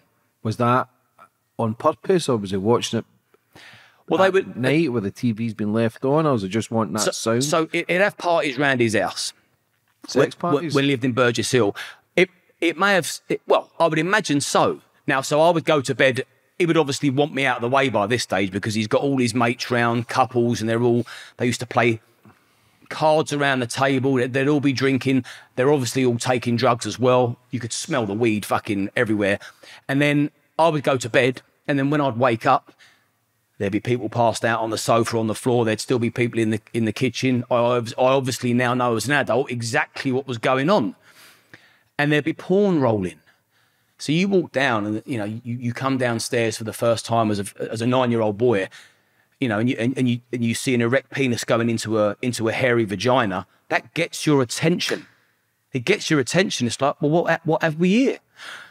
And then curiosity does eventually kill the cat, because you then, you know, it arouses you. You get stimulated by it. I mean, it's the most natural thing in the world, you know. But that's why you and me are here, because at one stage in our parents' lives, they were sexually stimulated. So it's perfectly natural, but it isn't natural for a 9 or 10-year-old boy to be getting an erection and wanking to porn. But that's basically how I slipstreamed into porn, because I was exposed to it as a child. That's child abuse. Anyone that doesn't think that needs a fucking checkup from the neck up, that is child abuse. As an adult, your job is to preserve the innocence of children. One of them is to make sure that if you've got things that shouldn't be seen, make sure they're out the fucking way. If they're for adult viewing only, it's strictly for adults.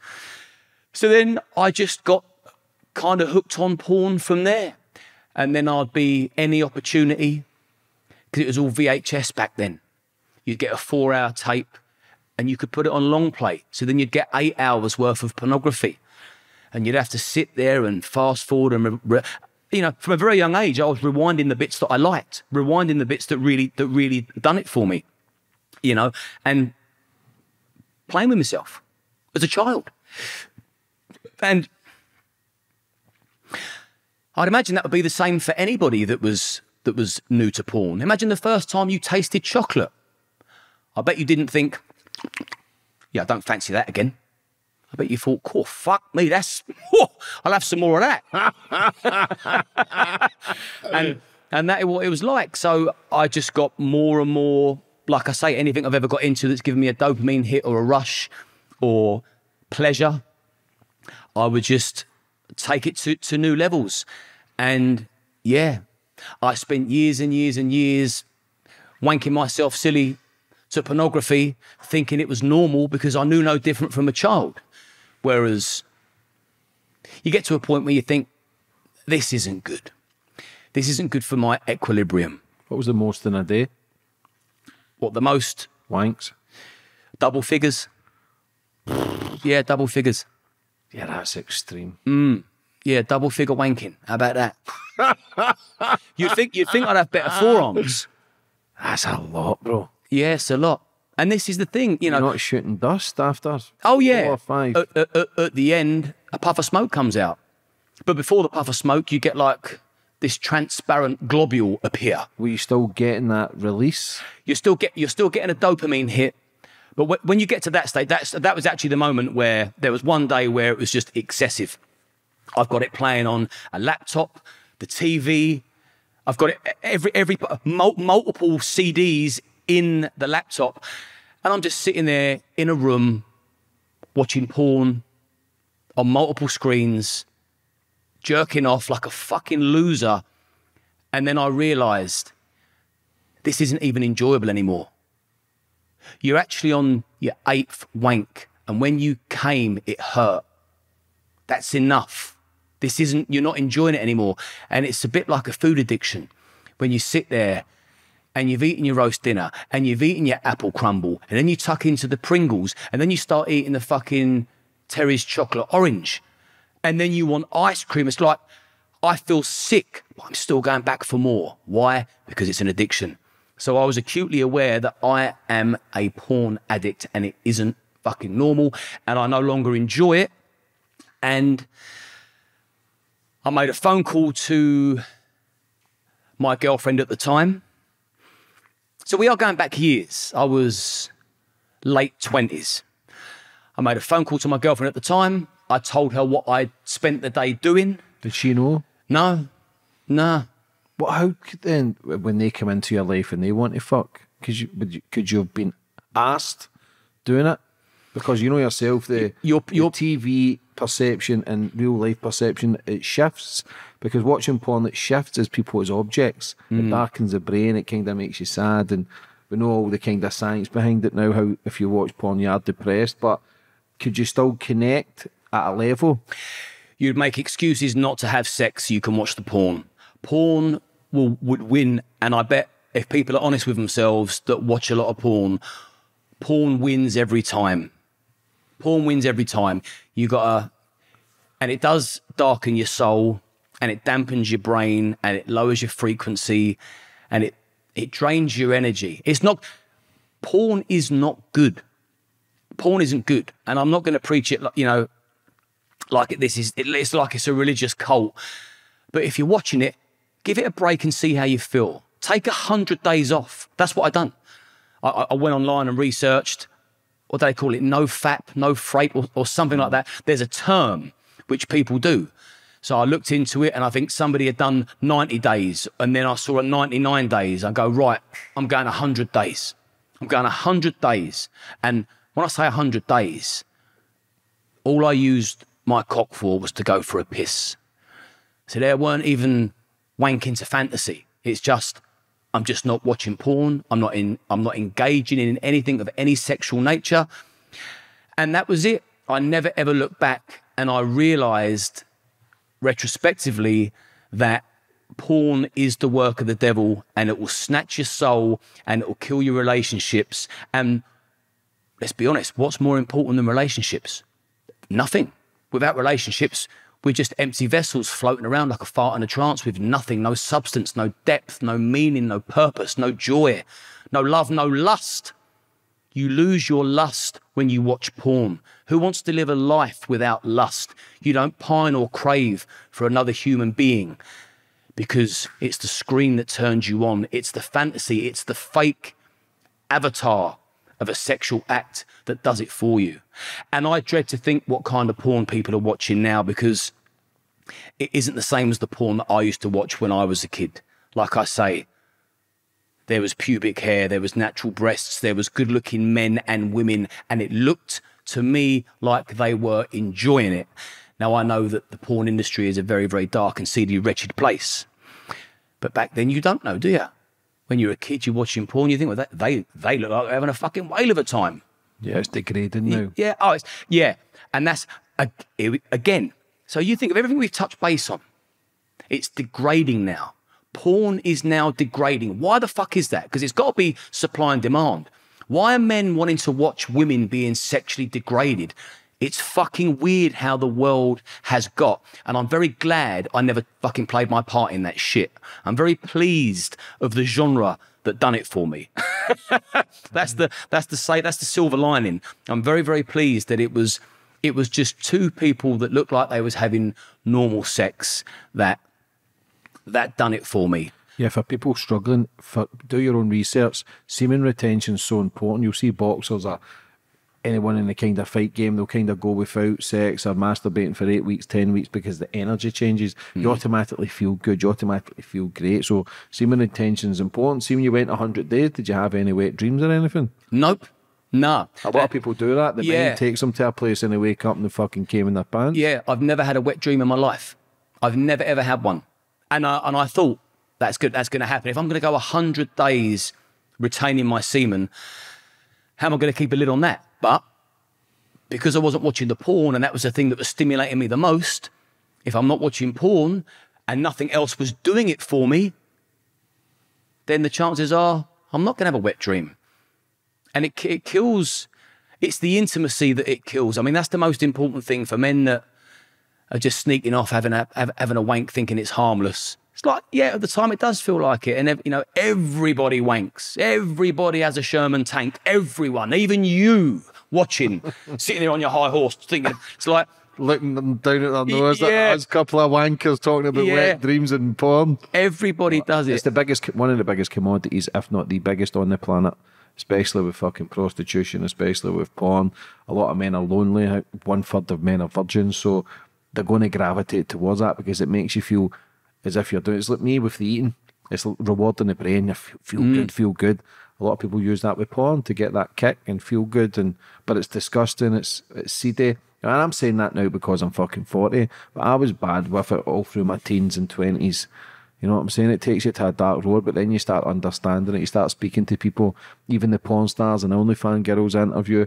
Like, no disrespect to them, but you can see there's something sort of amiss behind their eyes. They can portray it with they're making money and they're not doing any harm. By all means, listen, be who you want to be. Do you know what I'm saying? But you do see there's a disconnect there with them. And I feel as if with the way the girls are going now, it's all competing. One of the girls has just slept with 150 guys in a day, and we're normalising, like you say back in the day, it was the guy with the moustache coming in to fix the fucking washing machine, and it was crazy. Now it's people are having sex with multiple men, 150 in a day, and we're normalising that, and they're all trying to out-compete each other.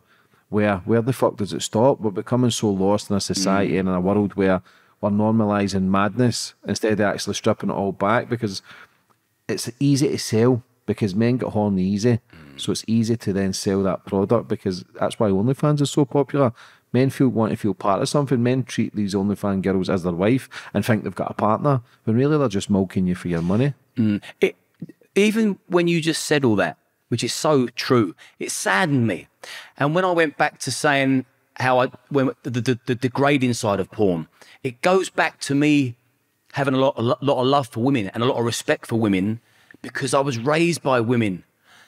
So I never went down that route. I never wanted to see 2-on-1. I never wanted, you know, the porn I used to watch used to have background music. Used to have funky background music. I could sort of buy into that too. It's like, because, you know, I like my tunes. But when the background music stops and you're hearing, you know, the throttling of someone's tonsils from a great big fucking oversized cock, it's like no one's having fun there, apart from the bloke with the big ego and the big dick.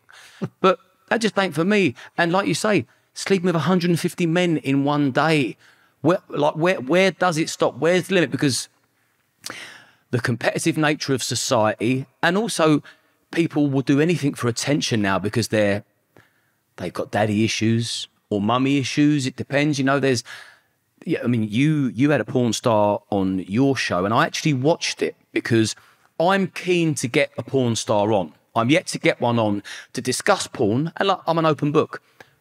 Yes, I used to fucking thrash the old boy far too often. I watched too much porn. I was acutely aware it was an addiction. I dealt with it. It's the best thing I ever done.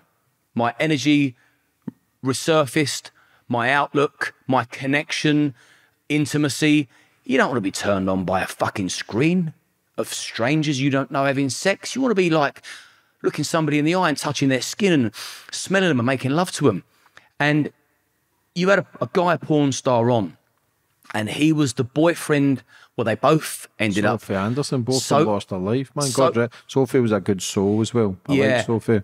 She was the porn actress that I wanted to come on the podcast the most, because I kind of wanted to counsel her like you were doing when you interviewed her, because no one behaves like that doesn't need help, support and love. No one does that. And she conditioned her brain so much that she went to such extremes, like letting people shit on her and stuff like that. Actual human shit. That's so off the fucking Richter scale. So I wanted to talk to her about the porn industry, and really just so the viewers could get an understanding of just how dark it is. It looks glamorous on screen because Pornhub want you to believe it's glamorous and they're all having a wonderful time. I don't believe they are. They can't be. It can't be nice. And the male porn star that was on, that was her boyfriend, he struck me as an extremely damaged human being. He was a football player, weren't he? Yeah, Crystal Palace, I think. Played for Crystal Palace. Obviously didn't think he was enough. Had enough about him to know that he was an attractive guy. I mean, anyone can work out if they're well hung or not. They just got to look down. And he obviously thought, okay, well, I'll turn to porn for my fulfillment and adulation. And he went down that route, and I could just see it in his eyes that there was something missing. Because not only was he partaking in porn himself, he's also got somebody that he's meant to love implicitly, also engaged in extreme pornographic activity. So as a man, I mean, you can't even imagine your partner having sex with another man if you love them, let alone sit there and fucking watch it and work together. Just the whole thing blew my mind. So I'm looking for a porn star to come on that can give a real honest account of what that industry is like. So anybody watching this that's a porn star, and it's an actress that I want a female porn star to come on, because I feel like it's them that's getting exploited. Now, I know that the OnlyFans girls will exploit the men. They've got a webcam in their bedroom. They can pick and choose when they work, although that's not always the case, as we know. There's always fucking degenerates out there that will have their girls working for them. But on a whole, women now have got the independence to set up their own OnlyFans account, set it up in their bedroom, and just sort of milk desperate, needy guys, incels, as you were. So it's still distasteful. It's still not good for their soul, I'm sure. But I would like somebody to come on that has really, really gotten stuck into the porn industry, that can give a cautionary tale to people watching it. Because if it gets into people's brains that they're watching what could essentially be a sex slave trade labour, they may think twice about putting their cock in their hand before they watch that junk. I think the way things are going, I think people would enjoy that even more so, because they say on Pornhub, over 60 or 70% of it's abuse. No. Girls sleeping and girls being trafficked. It's not normal. They're trying to close Pornhub down. Pornhub have got videos of young girls on it, because I'm going to get the girl who exposed it on, and she was exposing it with all the videos of people who are trying to report it. Girls sleeping, girls drugged up, young girls, minors. It's fucking sick. It's a sick industry. And because it's so popular and so much money to be made, they're going to keep fucking flooding it. That's why it's free. It's free because it damages. It's fucking demonic. It's Satan. It's fucking devil shit. It's like so bad. But again, people don't think they're doing anything wrong. Just like me back in the day, drinking drugs was fine, gambling was fine. It was all normalised. It felt good. So if you're feeling good from something, how can you then see it's wrong? Do you know what I'm saying? So it's hard for people to kind of separate. People just need to wake up, do your own research, look at semen retention, look at how bad porn is for the brain. If you're watching porn, you're depressed. It's a fact. That is a fact. And you don't, I doubt anybody with an erection sitting there beating it to its own drum at that moment in time realises they're depressed, because they're on the verge of coming. They're edging. And that's what takes that away. But that's exactly right. If you are sitting there in a dark room watching pornography on a screen by yourself, because people don't wank in public. Have you noticed that? Well, the way things, What if the way things are going, mate. you speak for yourself, Tuffsy. It's fucking turning upside down. It wouldn't surprise me if it was normalised in 5 years. Well, the way the world's going, yeah. For people just to whip out their pecker and start doing it. That's how sick and worrying the world is becoming. Yeah, true enough. But people got to realise that it's not the way forward. Did you feel better? Oh, mate. Like a new man. Best decision I ever made. The best decision I ever made this is years and years ago, was to stop watching porn. The best decision I ever made. I felt free. I felt full. I felt virile. I felt like a man again. You tell me what's masculine about sitting there watching porn. What's masculine about sitting there watching... You're not chopping down a fucking tree, are you? You're playing with yourself. If people could see you, if people could actually look at the fucking, like you say, sitting in front of a screen with your fucking cock in your hand, masturbating the fucking two random people, like it's psychotic behaviour, but because it's so normalised from Hugh Hefner's to the Playboy Mansion, back in the day it was frowned upon to look, when the girls were on Playboy or Page 3, you think slags. Nowadays, that's easy. That's PG. That's minor. Nowadays, if you're not sucking 25 dicks, it's fucking not as extravagant as it, because everybody's trying to level up. Everybody's trying to compete. It's orgies with 10 guys, 10 women. You get fucking trans men, trans women. You've got lady boys. You've got so much mad shit. The more you watch it, the more you're normalising that behaviour, the more you just become so disconnected to the world. I'm not an expert on it, but just look at the things for yourself. The destruction of porn. Look at semen retention. Look at just things that then keep your vibration high, keep your message high in your own life. Well, you're talking to somebody that has done all of that. Like I'm telling you now, semen retention is phenomenal for discipline and fulfillment, and you start to feel like a man again. And eradicating porn, that makes you feel like a man again. A man puts his hands around a woman he loves and he makes love to them. And then he feels like a man. Because then you can start working on your game. You can start working on, actually, I need to fulfill this person. You get more energy as well. Yeah, well, you get that sexual energy exchange. Yeah. Because sitting there pulling your plonker, who are you fulfilling? Only yourself. It's a fucking selfish act. You're fulfilling yourself. You're not providing a service to anyone else. You're not giving anybody else any joy, any pleasure, any comfort. If you think about it that way, it's like, fucking be a little bit more giving. Give to your partner. Make love to them correctly. Find out about their body, little part. Like, bring back romance. Get rid of all that fucking derogatory pornography. Get it off your fucking screen and bring back love, romance, and joy in the home. That's my final message on porn, because it can sound, people can get a lot of this twisted.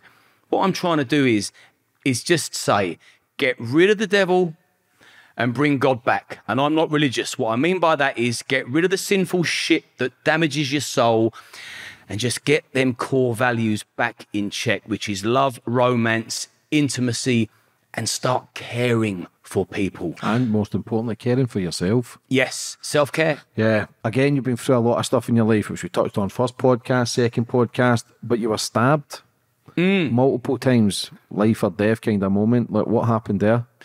Can you touch much on that? Yeah, well, yeah, I'll open right up about that. You'll realise there's a certain part that I won't be able to go into graphic detail over because I didn't let it go. So me and two of my friends had been to a nightclub in another town. We then come back to our local town. So I got stabbed in my hometown in East Grinstead. I mean, it's a leafy little town in West Sussex. And this just didn't happen back then. I mean, now knife crime, we can go on about that because I'm an advocate for, kids putting fucking knives down. Bad guys, put your fucking knives down. Good guys, put your knife. But I can go on a tangent off that because I'm very, very anti-weapons and knives and stuff like that. So yeah, you've lived it firsthand. You've experienced the other side of it. I've been fucking... How old were you?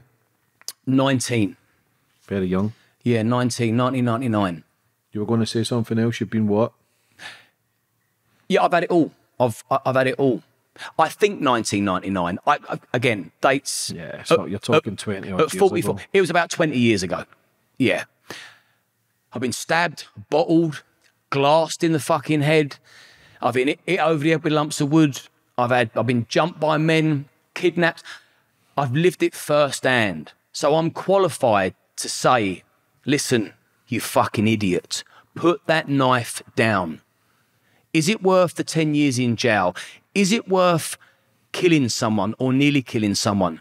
Is it worth someone's mum in a pool of tears, shivering in the corner of a room because you've murdered her kid? Because this fucking whole knife epidemic is somewhat trendy within these younger lads. It's fucking insane. And there's no mileage in it. There's no plus side. It's jail or retribution. And that will normally lead to them stabbing you. So be prepared. If you're going to go out thinking you're a fucking gangster stabbing people, don't think for 1 second you ain't going to get stabbed back, because that's the norm now.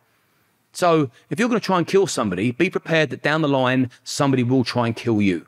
Foolish on every level, and very sad for the parents and also for them. Because I remember what I was like when I was a kid, and life has changed so much because I took them steps to make a change, that life is now wonderful and beautiful, and I can see all the greatness out there. If your life ends because you've either been convicted or murdered, you haven't got the opportunity just to feel what life's about. We're just passing. We're just visitors here. Treat life as a fucking theme park. Get on every ride and enjoy it. And the ones you like the most, have another go. Unless it's porn, because that's not good for you. So anyway, you know I go off on a tangent, didn't you? Yeah, it's beautiful. So Makes my job easier, brother. I've come to this kebab house. Me and two of my mates at the time. And it's funny because out of the whole thing, I felt sorry for my best friend more than I did me. And remind me to tell you my dad's reaction at the time as well. So it was around the time that he'd come back on the scene momentarily. So I'm in a kebab shop.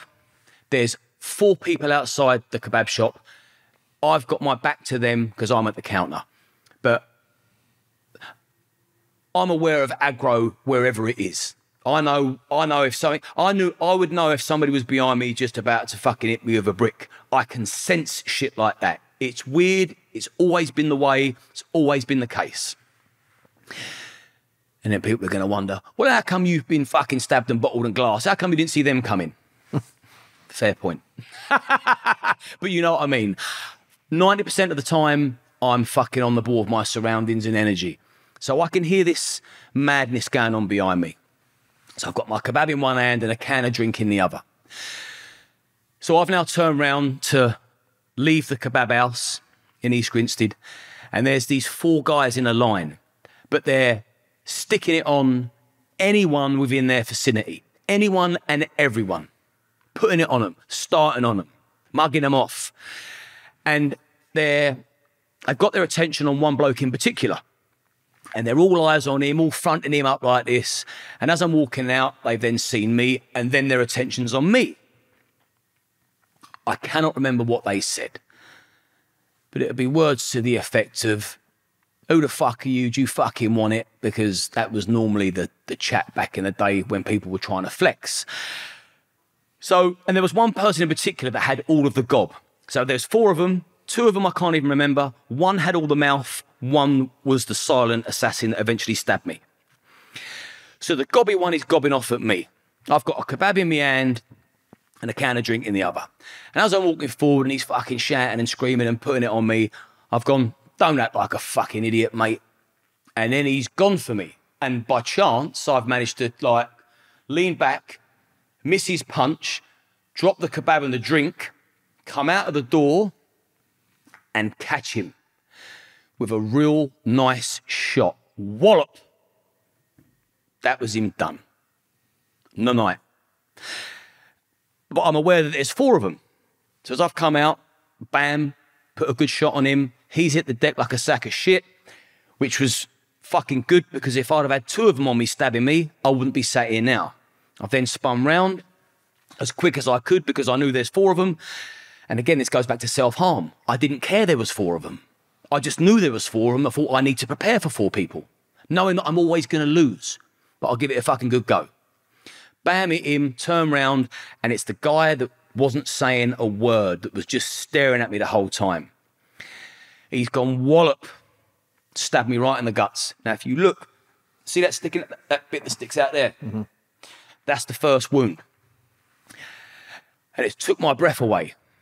And I thought, cool, because the other ones I couldn't feel. And there's a massive, see that scar under my arm there? Mm-hmm. That's a big one, isn't it? Mm.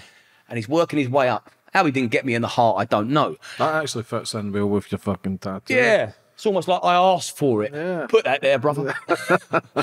So he stabbed me for the first time. And I noticed it, because a lot of people, when they say they get stabbed, they say they don't feel it, because the adrenaline kicks in. But the first one, I did feel it. And I thought, God, fucking hell. I maybe thought, oh, one of my ribs broke or something. So anyway, I start fighting with him, and then we're very, very close now. Very close combat. And my energy is draining pretty quick, which normally, if I'm in a situation like that, with me, fear kicks in. And then I just go, bam, like a fucking man possessed. And it's always put me in good stead. I've got a lot of energy when I need it in the reserve tank. And you can get a long way with just brute force and anger and adrenaline. But it sort of had a bit of an opposite effect. I was getting drained quick. So I'm trying to bite him, because by now, like, I'm just not in a position to throw any shots. And where his face is here, it was perfect area to sink my teeth into. But even then, I'm sort of flagging. What he's doing is he's stabbing the fucking life out of me. 8 official stab wounds and an attempted one in the back ear, which would have gone through my brain, potentially. But he's working his way up my body. So in the stomach, boom, boom, boom, around the chest, near the heart, under my arm, then the back of the head. And then there's distance between us somehow. Again, I'm not reciting something that happened a week ago. And then there's a crowd of people watching. And they've gone, Liam, run, he's got a knife. And then all I can see is just blood through my clothes. And I'm now feeling like this. Cool. I know that I'm not in good shape now. So I've ran, which was very unlike me. And I fucking ran with some pace. And I've climbed up a bank. I've climbed over a wall. And I've sat on a grass bank. And I've pulled my top up. Now, if ever you've seen the film Chopper, when he's in the walking area in the prison, and he pulls his top up, and you've got all his stab wounds, and they're all pouring with blood. Identical. All of my wounds, it was like my stab wounds had a pulse. The blood is flowing out of me, pumping out of me. And I thought, I need to lay down. I don't need to sit down, I need to lay down. But I knew that if I lay down, I'm never going to wake up. I'm dead. I've been murdered. So the train station was not too far from where I was. So I got on my feet and I went to the train station. I remember saying, I need an ambulance and a Ribena. I still thought I was funny. And my poor mate by this stage, they've just made their way down the station, because this firm of fucking blokes got in the car and then carried on looking for me. So they weren't content with what they'd done. They wanted to carry it on. Anyway, ambulance come, got my Ribena from the Esso petrol station on the corner. People from the area will know exactly where I'm talking about. And my best friend's in the car, and he's crying his eyes out. But for me back then, I was also desensitized to, like I said, that level of violence. So I was just happy as long as I knew I weren't going to die, I was satisfied. I'm happy with that, no problem. And to this day, I've never had a problem with it, which is bizarre. Other things have affected me mentally like you wouldn't believe. That didn't. And we could say maybe I haven't identified with it, but it just didn't.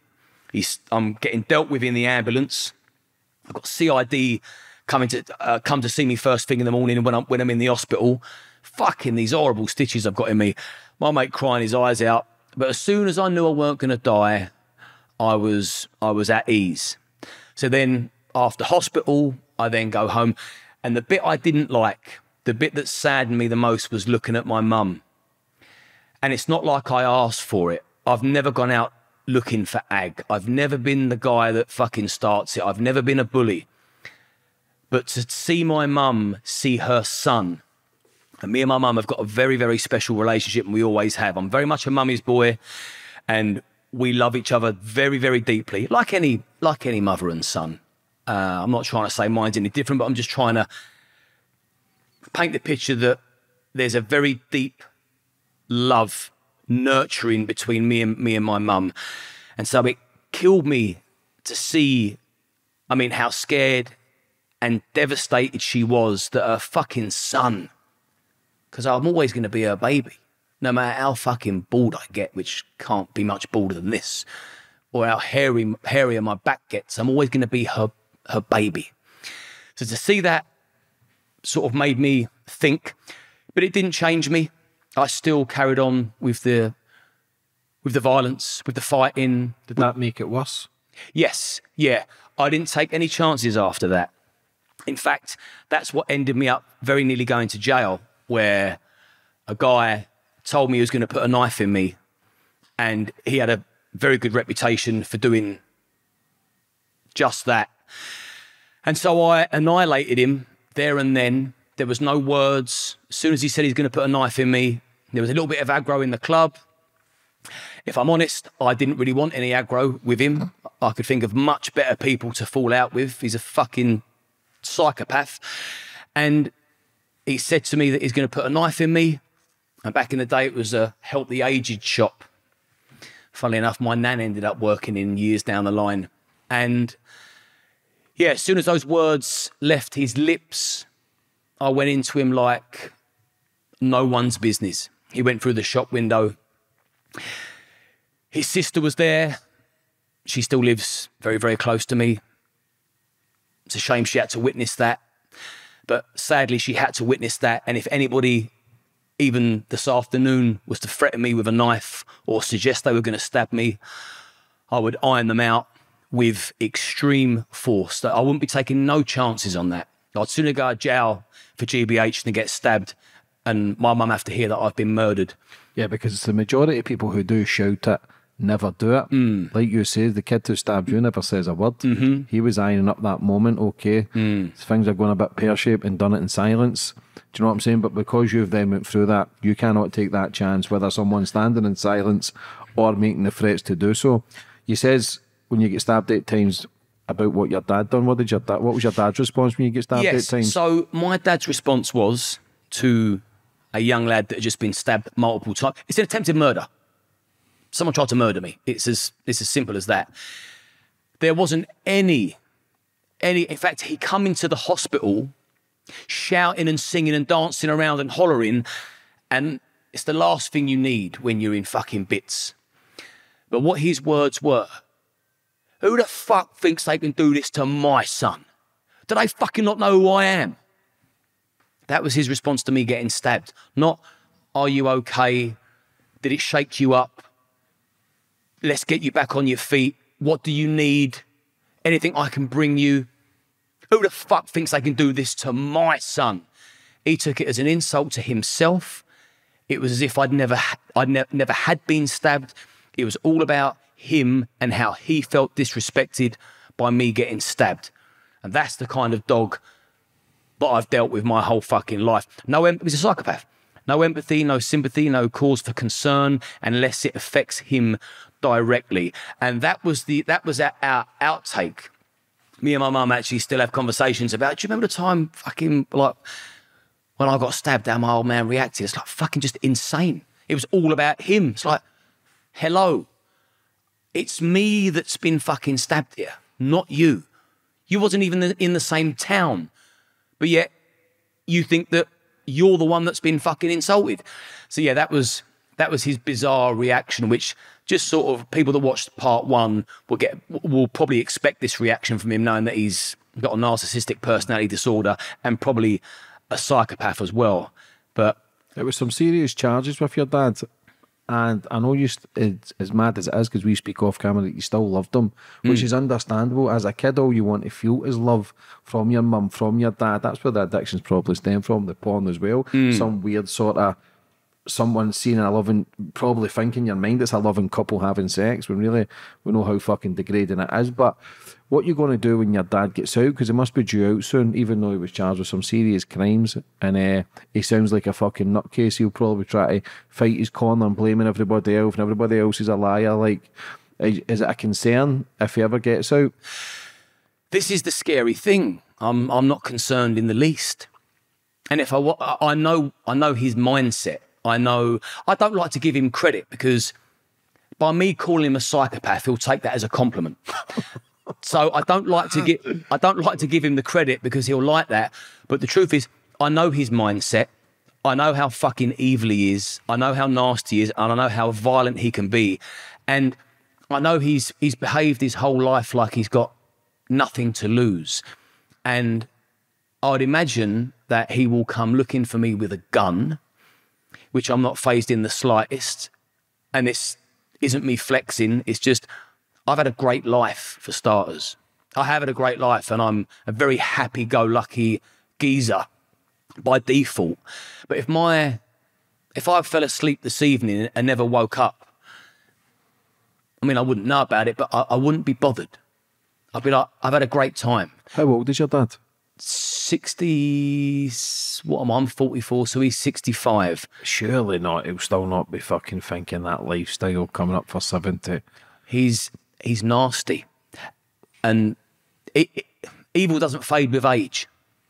Evil doesn't fade with age. You just mask it and hide it better, because you know you need to be careful, because you're now more vulnerable. But a man of his age, all it takes is that. Yeah, that's all he's got to do. And obviously with the crimes that he was convicted of, surely he's not brave enough to try and come out and speak about it, because anybody who speaks to him is just as bad as him in my eyes. He'll still shout from the rooftops, pleading his innocence, that he was set up, that it was a conspiracy, that the CPS were in on it, that the detective was in on it, that the jury were in on it, that the judge was in on it. He's Matrix attack. Yeah, he'll come out saying it was the Matrix. It's like, no, you're not that important, Peter. You're a pleb. You're a failed criminal. You're a fucking sorrowful existence of a man. But that's because he's got that inflated ego. He can justify his excuses for things. But yeah, who knows what he's going to do? And he'll know that this interview's taking place, and he just better get the job done properly, because I'll show him no mercy next time. I mean, when it was going on before, he steered clear from me. I committed I'm going to go all the way with this piece of shit. As soon as I knew what he'd done to other children, me I can deal with. Me, I've forgiven him. Me, I'm at complete peace with what he's done. I've done what I had to do. I'm very proud of what I've done, putting my dad in jail. Very proud of that, because I saved lives, and I've always been a justice warrior, and I've always wanted to protect the vulnerable, and every thing in my life sort of comes back to that. The violence, the businesses, the social networking, the friendship ranking, everything comes back to, I feel like I'm strong enough to defend people less able. And he's a bully, and he's an animal, and he doesn't think like me or feel like me, and he certainly doesn't behave like me. But he better get the job done if he's going to come out and play silly buggers, because I committed to going the full distance with this. Standing up in court is a big thing. I mean, fucking hell. Because it's me, I only really fully appreciate just how severe it is when someone else reminds me of, that's really heavy. You testified against your dad in a court of law, your father, who I loved and adored at one stage in my life, that his voice gave me goosebumps. But he'd done something so wretched that I was never going to forgive that or let that go.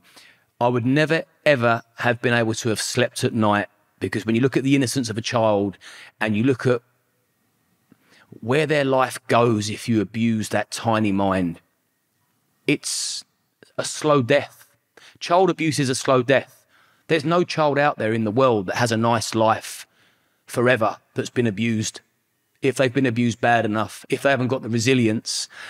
So as soon as I knew what he'd done to other people, I committed. I'm all in. I don't care what I lose. I don't care if I lose fucking my friends, my partner, my businesses, my liberty. I'm coming for you, and there will be justice. And there was. And he got a conviction. And for me, out of the 18 years, I think only 18 months of his jail time was what he'd done to me. I think we covered this. The lion's share of his conviction was for what he'd done to other people. And that was the problem I had more than me.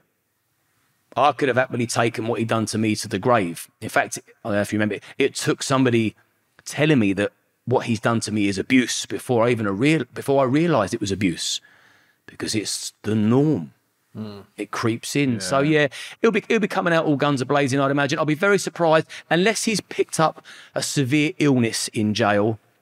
Then I'd imagine he'll come out still thinking he's a celebrity, still thinking he's a gangster, still thinking his voice matters. I mean, I've heard stories when lads have seen him coming down from his fucking cell to get transferred to court, telling people are shouting out, "You fucking nonce case," and he's gone, "Shut your fucking mouth, you mug. You'll all know the truth when you read my book."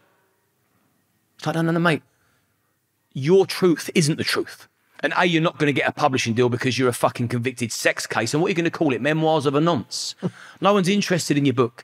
Your book was written in a court of law, and they decided your version of events, your story, was a lie, which is why you're now spending fucking some of the finest years of your lives languishing in a cell in Albany jail amongst other filthy pieces of shit. And what he's doing is, because I've seen letters he's wrote people and they've just returned to sender and pretended that they haven't received it. And he's done this to multiple people. So it's not like he's going to hear this and think, oh, I know who that was. It's not like I'm putting anybody in trouble. He's done this to multiple people. I've got photocopies. To which he is playing God in Albany jail. He's deciding who's been fitted up and who's innocent. So I know that he's recruiting in there. He's building a little gang. Well, okay, I believe that you were set up and that you're not actually a nonce case, so you can be my friend, but you definitely are. So you're off the firm, you're an outcast. So in his mind, he thinks he's the fucking judge and jury in Albany jail because he's so off the Richter scale. So he's building a little network of people, building a little gang of fucking dogs. So he'll probably still think he's top banana when he comes out because he's got delusions of grandeur. He's ill. Yeah, it's an old man, and he'll get a recall if he starts saying every shit when he comes out. But yeah, it's a mad story. Your first one, and fair play for. That's how I know. Like, I know your loyalty, but I also know on the other hand, you wouldn't want to be fucking treading on your toes because, like you say, you sent your dad to prison.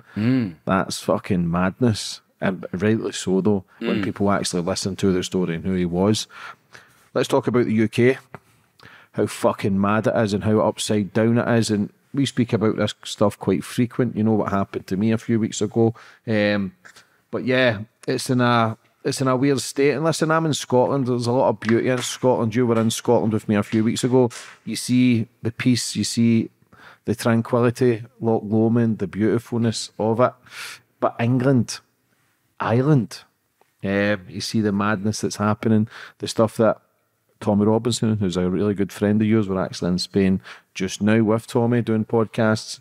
But yeah, there's some mad stuff. What do you think the state of the UK is now? I think the state of the UK is beyond repair. And under this Labour government, it's only going one way, and that's south. Until that maniac Starmer is no longer in number 10, we are in serious, serious trouble. He's lied to everybody in his manifesto. He acted disproportionately during the civil unrest. He's now bringing in blasphemy laws, sending people to jail for essentially asking who their God is. I won't say it word for word because I could end up in jail. And this is where the UK's at. Suppression, division, invasion, and it's all orchestrated. Do you know how easy it would be for the Navy to step in and stop the illegal invasion that's happening in the UK? It's what they're built and trained to do. It would be so simple to stop them, or if they catching them and just return them to Calais. I mean, I think Donald Trump is now saying you get, if he gets voted in, you get one opportunity to invade our country illegally with no paperwork, completely unfettered. God knows what you've done in the past. We'll put that down as a misdemeanor, send you back. Should you try and illegally gain entry to our country again, you're going to get a hefty prison sentence. There's a bit of a, so there could potentially be a deterrent, because normally what happens in the States, it spills into the UK. But in the UK at the moment, for me, I think it's just there's just unnecessary procedures put in place. And I think it's now good versus evil. I think, because I've always been centre of the fence. I've always sat on the fence because I can see things that, when we said this earlier on, I like to get both sides of the story. But I speak to enough people. I see enough things to know right from wrong and good from bad, and which direction my moral compass is in. And, you know, the biggest bone of contention at the moment is illegal migration. And everybody that comes on my podcast, without fail, they're not on there to talk about politics in the country, but they can't help it at the moment. Every single guest I've had on in the last 100 days since Labour come into government, every single one of them has got something to say about the state of the UK.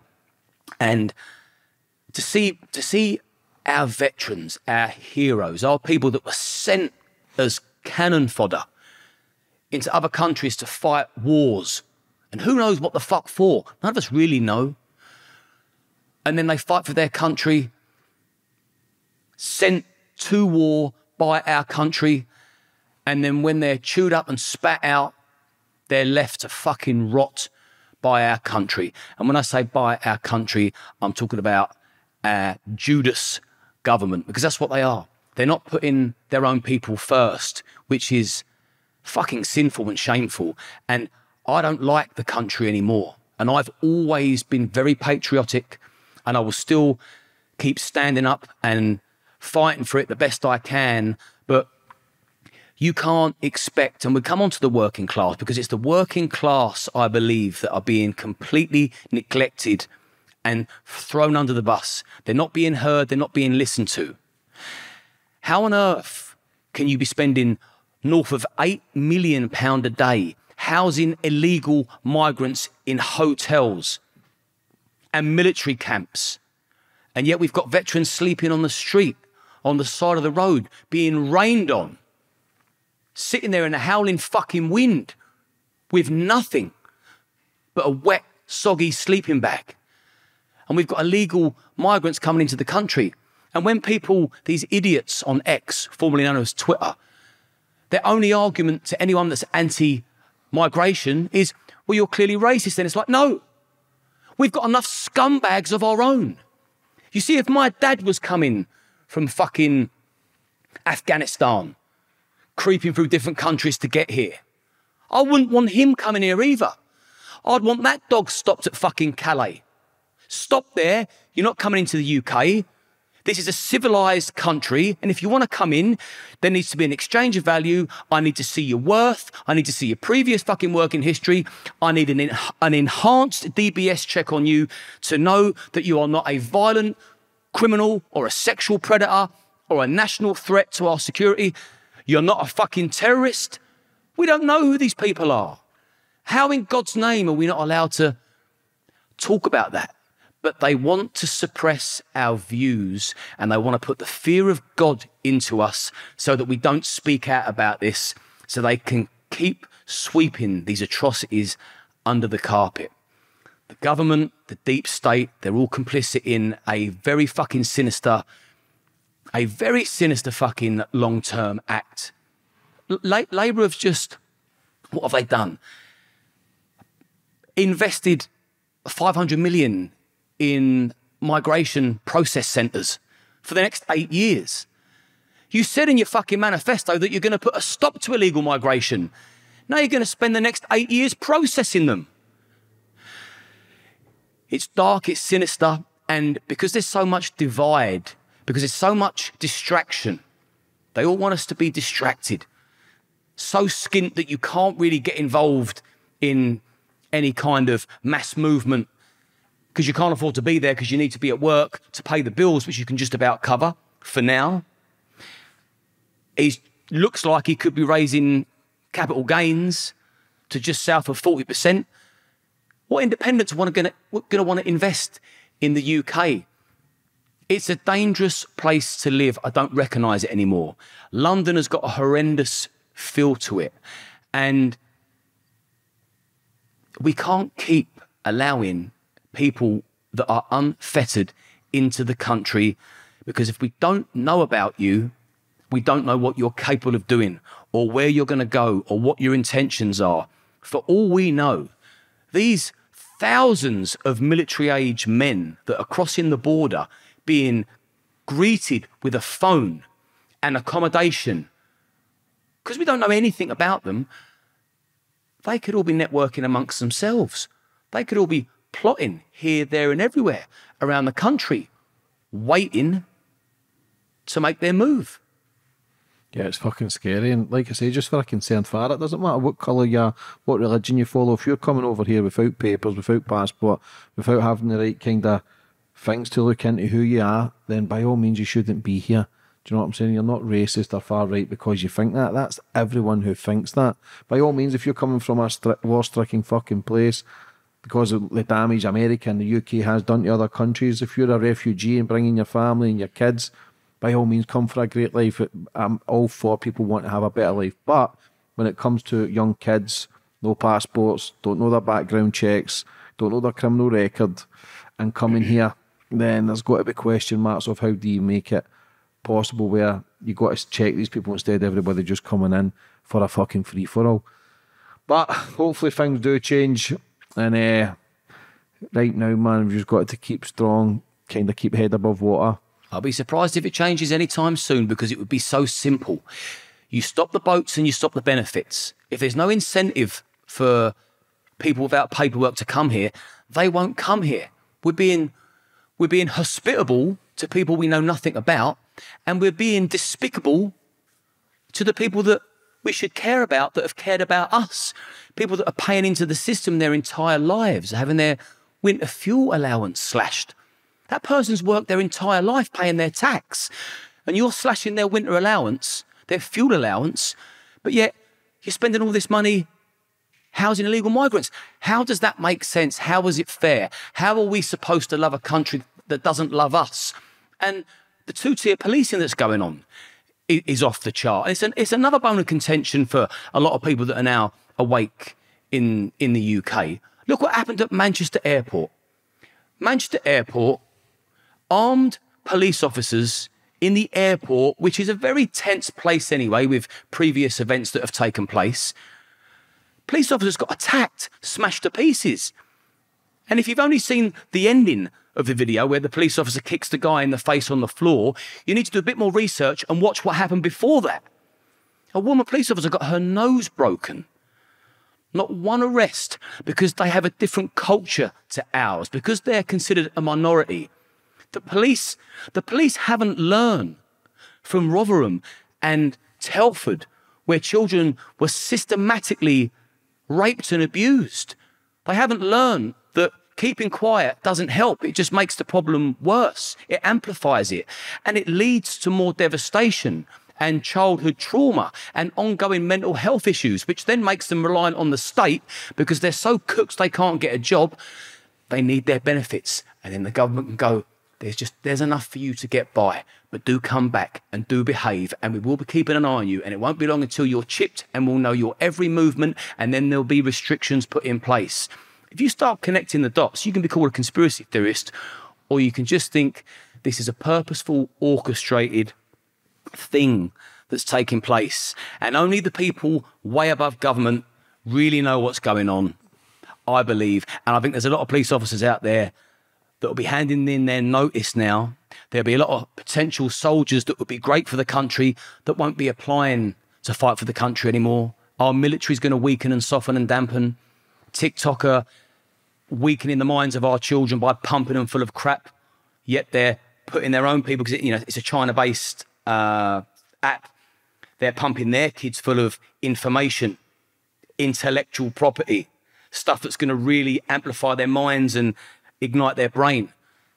We're getting silly dance videos and fucking, you know, clowns doing handstands and just silly pranks.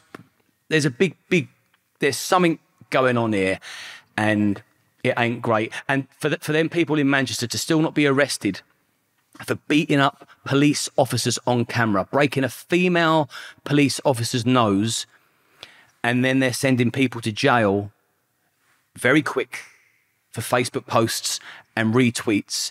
So that's just not freedom of speech gone, that's now freedom of thought. Because some of those people that were jailed, they weren't inciting anything, they were just expressing how they felt. I mean, I'm not going to quote it word for word, but people have been jailed for tweets for saying words to the effect of, I don't care anymore if my tent gets blown away in the wind. I'm sick to death of that tent. I'd no longer care. They're obviously using different examples, but that's not me inciting you to get a fucking windblower and get rid of my tent. I'm just saying I don't care if my tent blows away. And so where people are airing their views and opinions and the police are storming in and arresting them, fast-tracking them to court, why are they all pleading guilty? They're obviously being forced and certainly heavily encouraged to do so. The fear of God put in them. If you don't, your sentence will be tripled perhaps. And then they're in court on the Monday and then they're straight to jail for writing something on a social media platform. We are still living in the hangover of the civil unrest, the riots. They weren't race riots for starters. They was coined race riots and then Farage riots. They were none of them. They were concerned parents riots. They were invisible people riots. They were people that have been dismissed and ignored for years. They were the people that took to the streets, that were furious because there was a pressure cooker.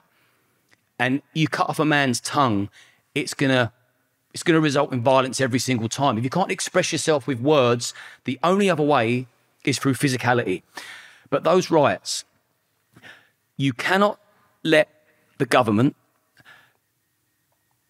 put the fear of God in you, so you no longer speak out about your fears and concerns and worries.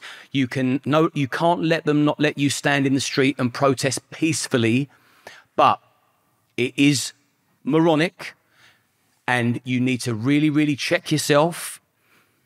You cannot be inciting violence. You simply can't. There's other ways of dealing with it and you're going to play right into the government's hands.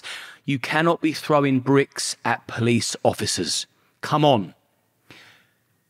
You're better than that, and it's mindless, and it's only going to end one way. You prove them right, you go to jail, your family suffer. We now know that Keir Starmer shows no mercy. If he can pin something on you because he thinks you're the right-hand side of politics, he will do so. So anybody that wants to make a change, because it's all about making a change. We all want peace and harmony. I'm sure when the country is completely settled,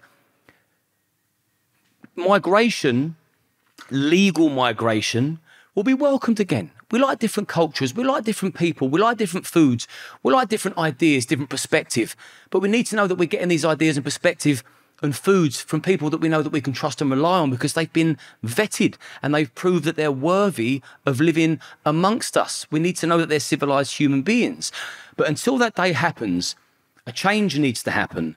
But we're never going to make a change by behaving like knuckle-dragging idiots.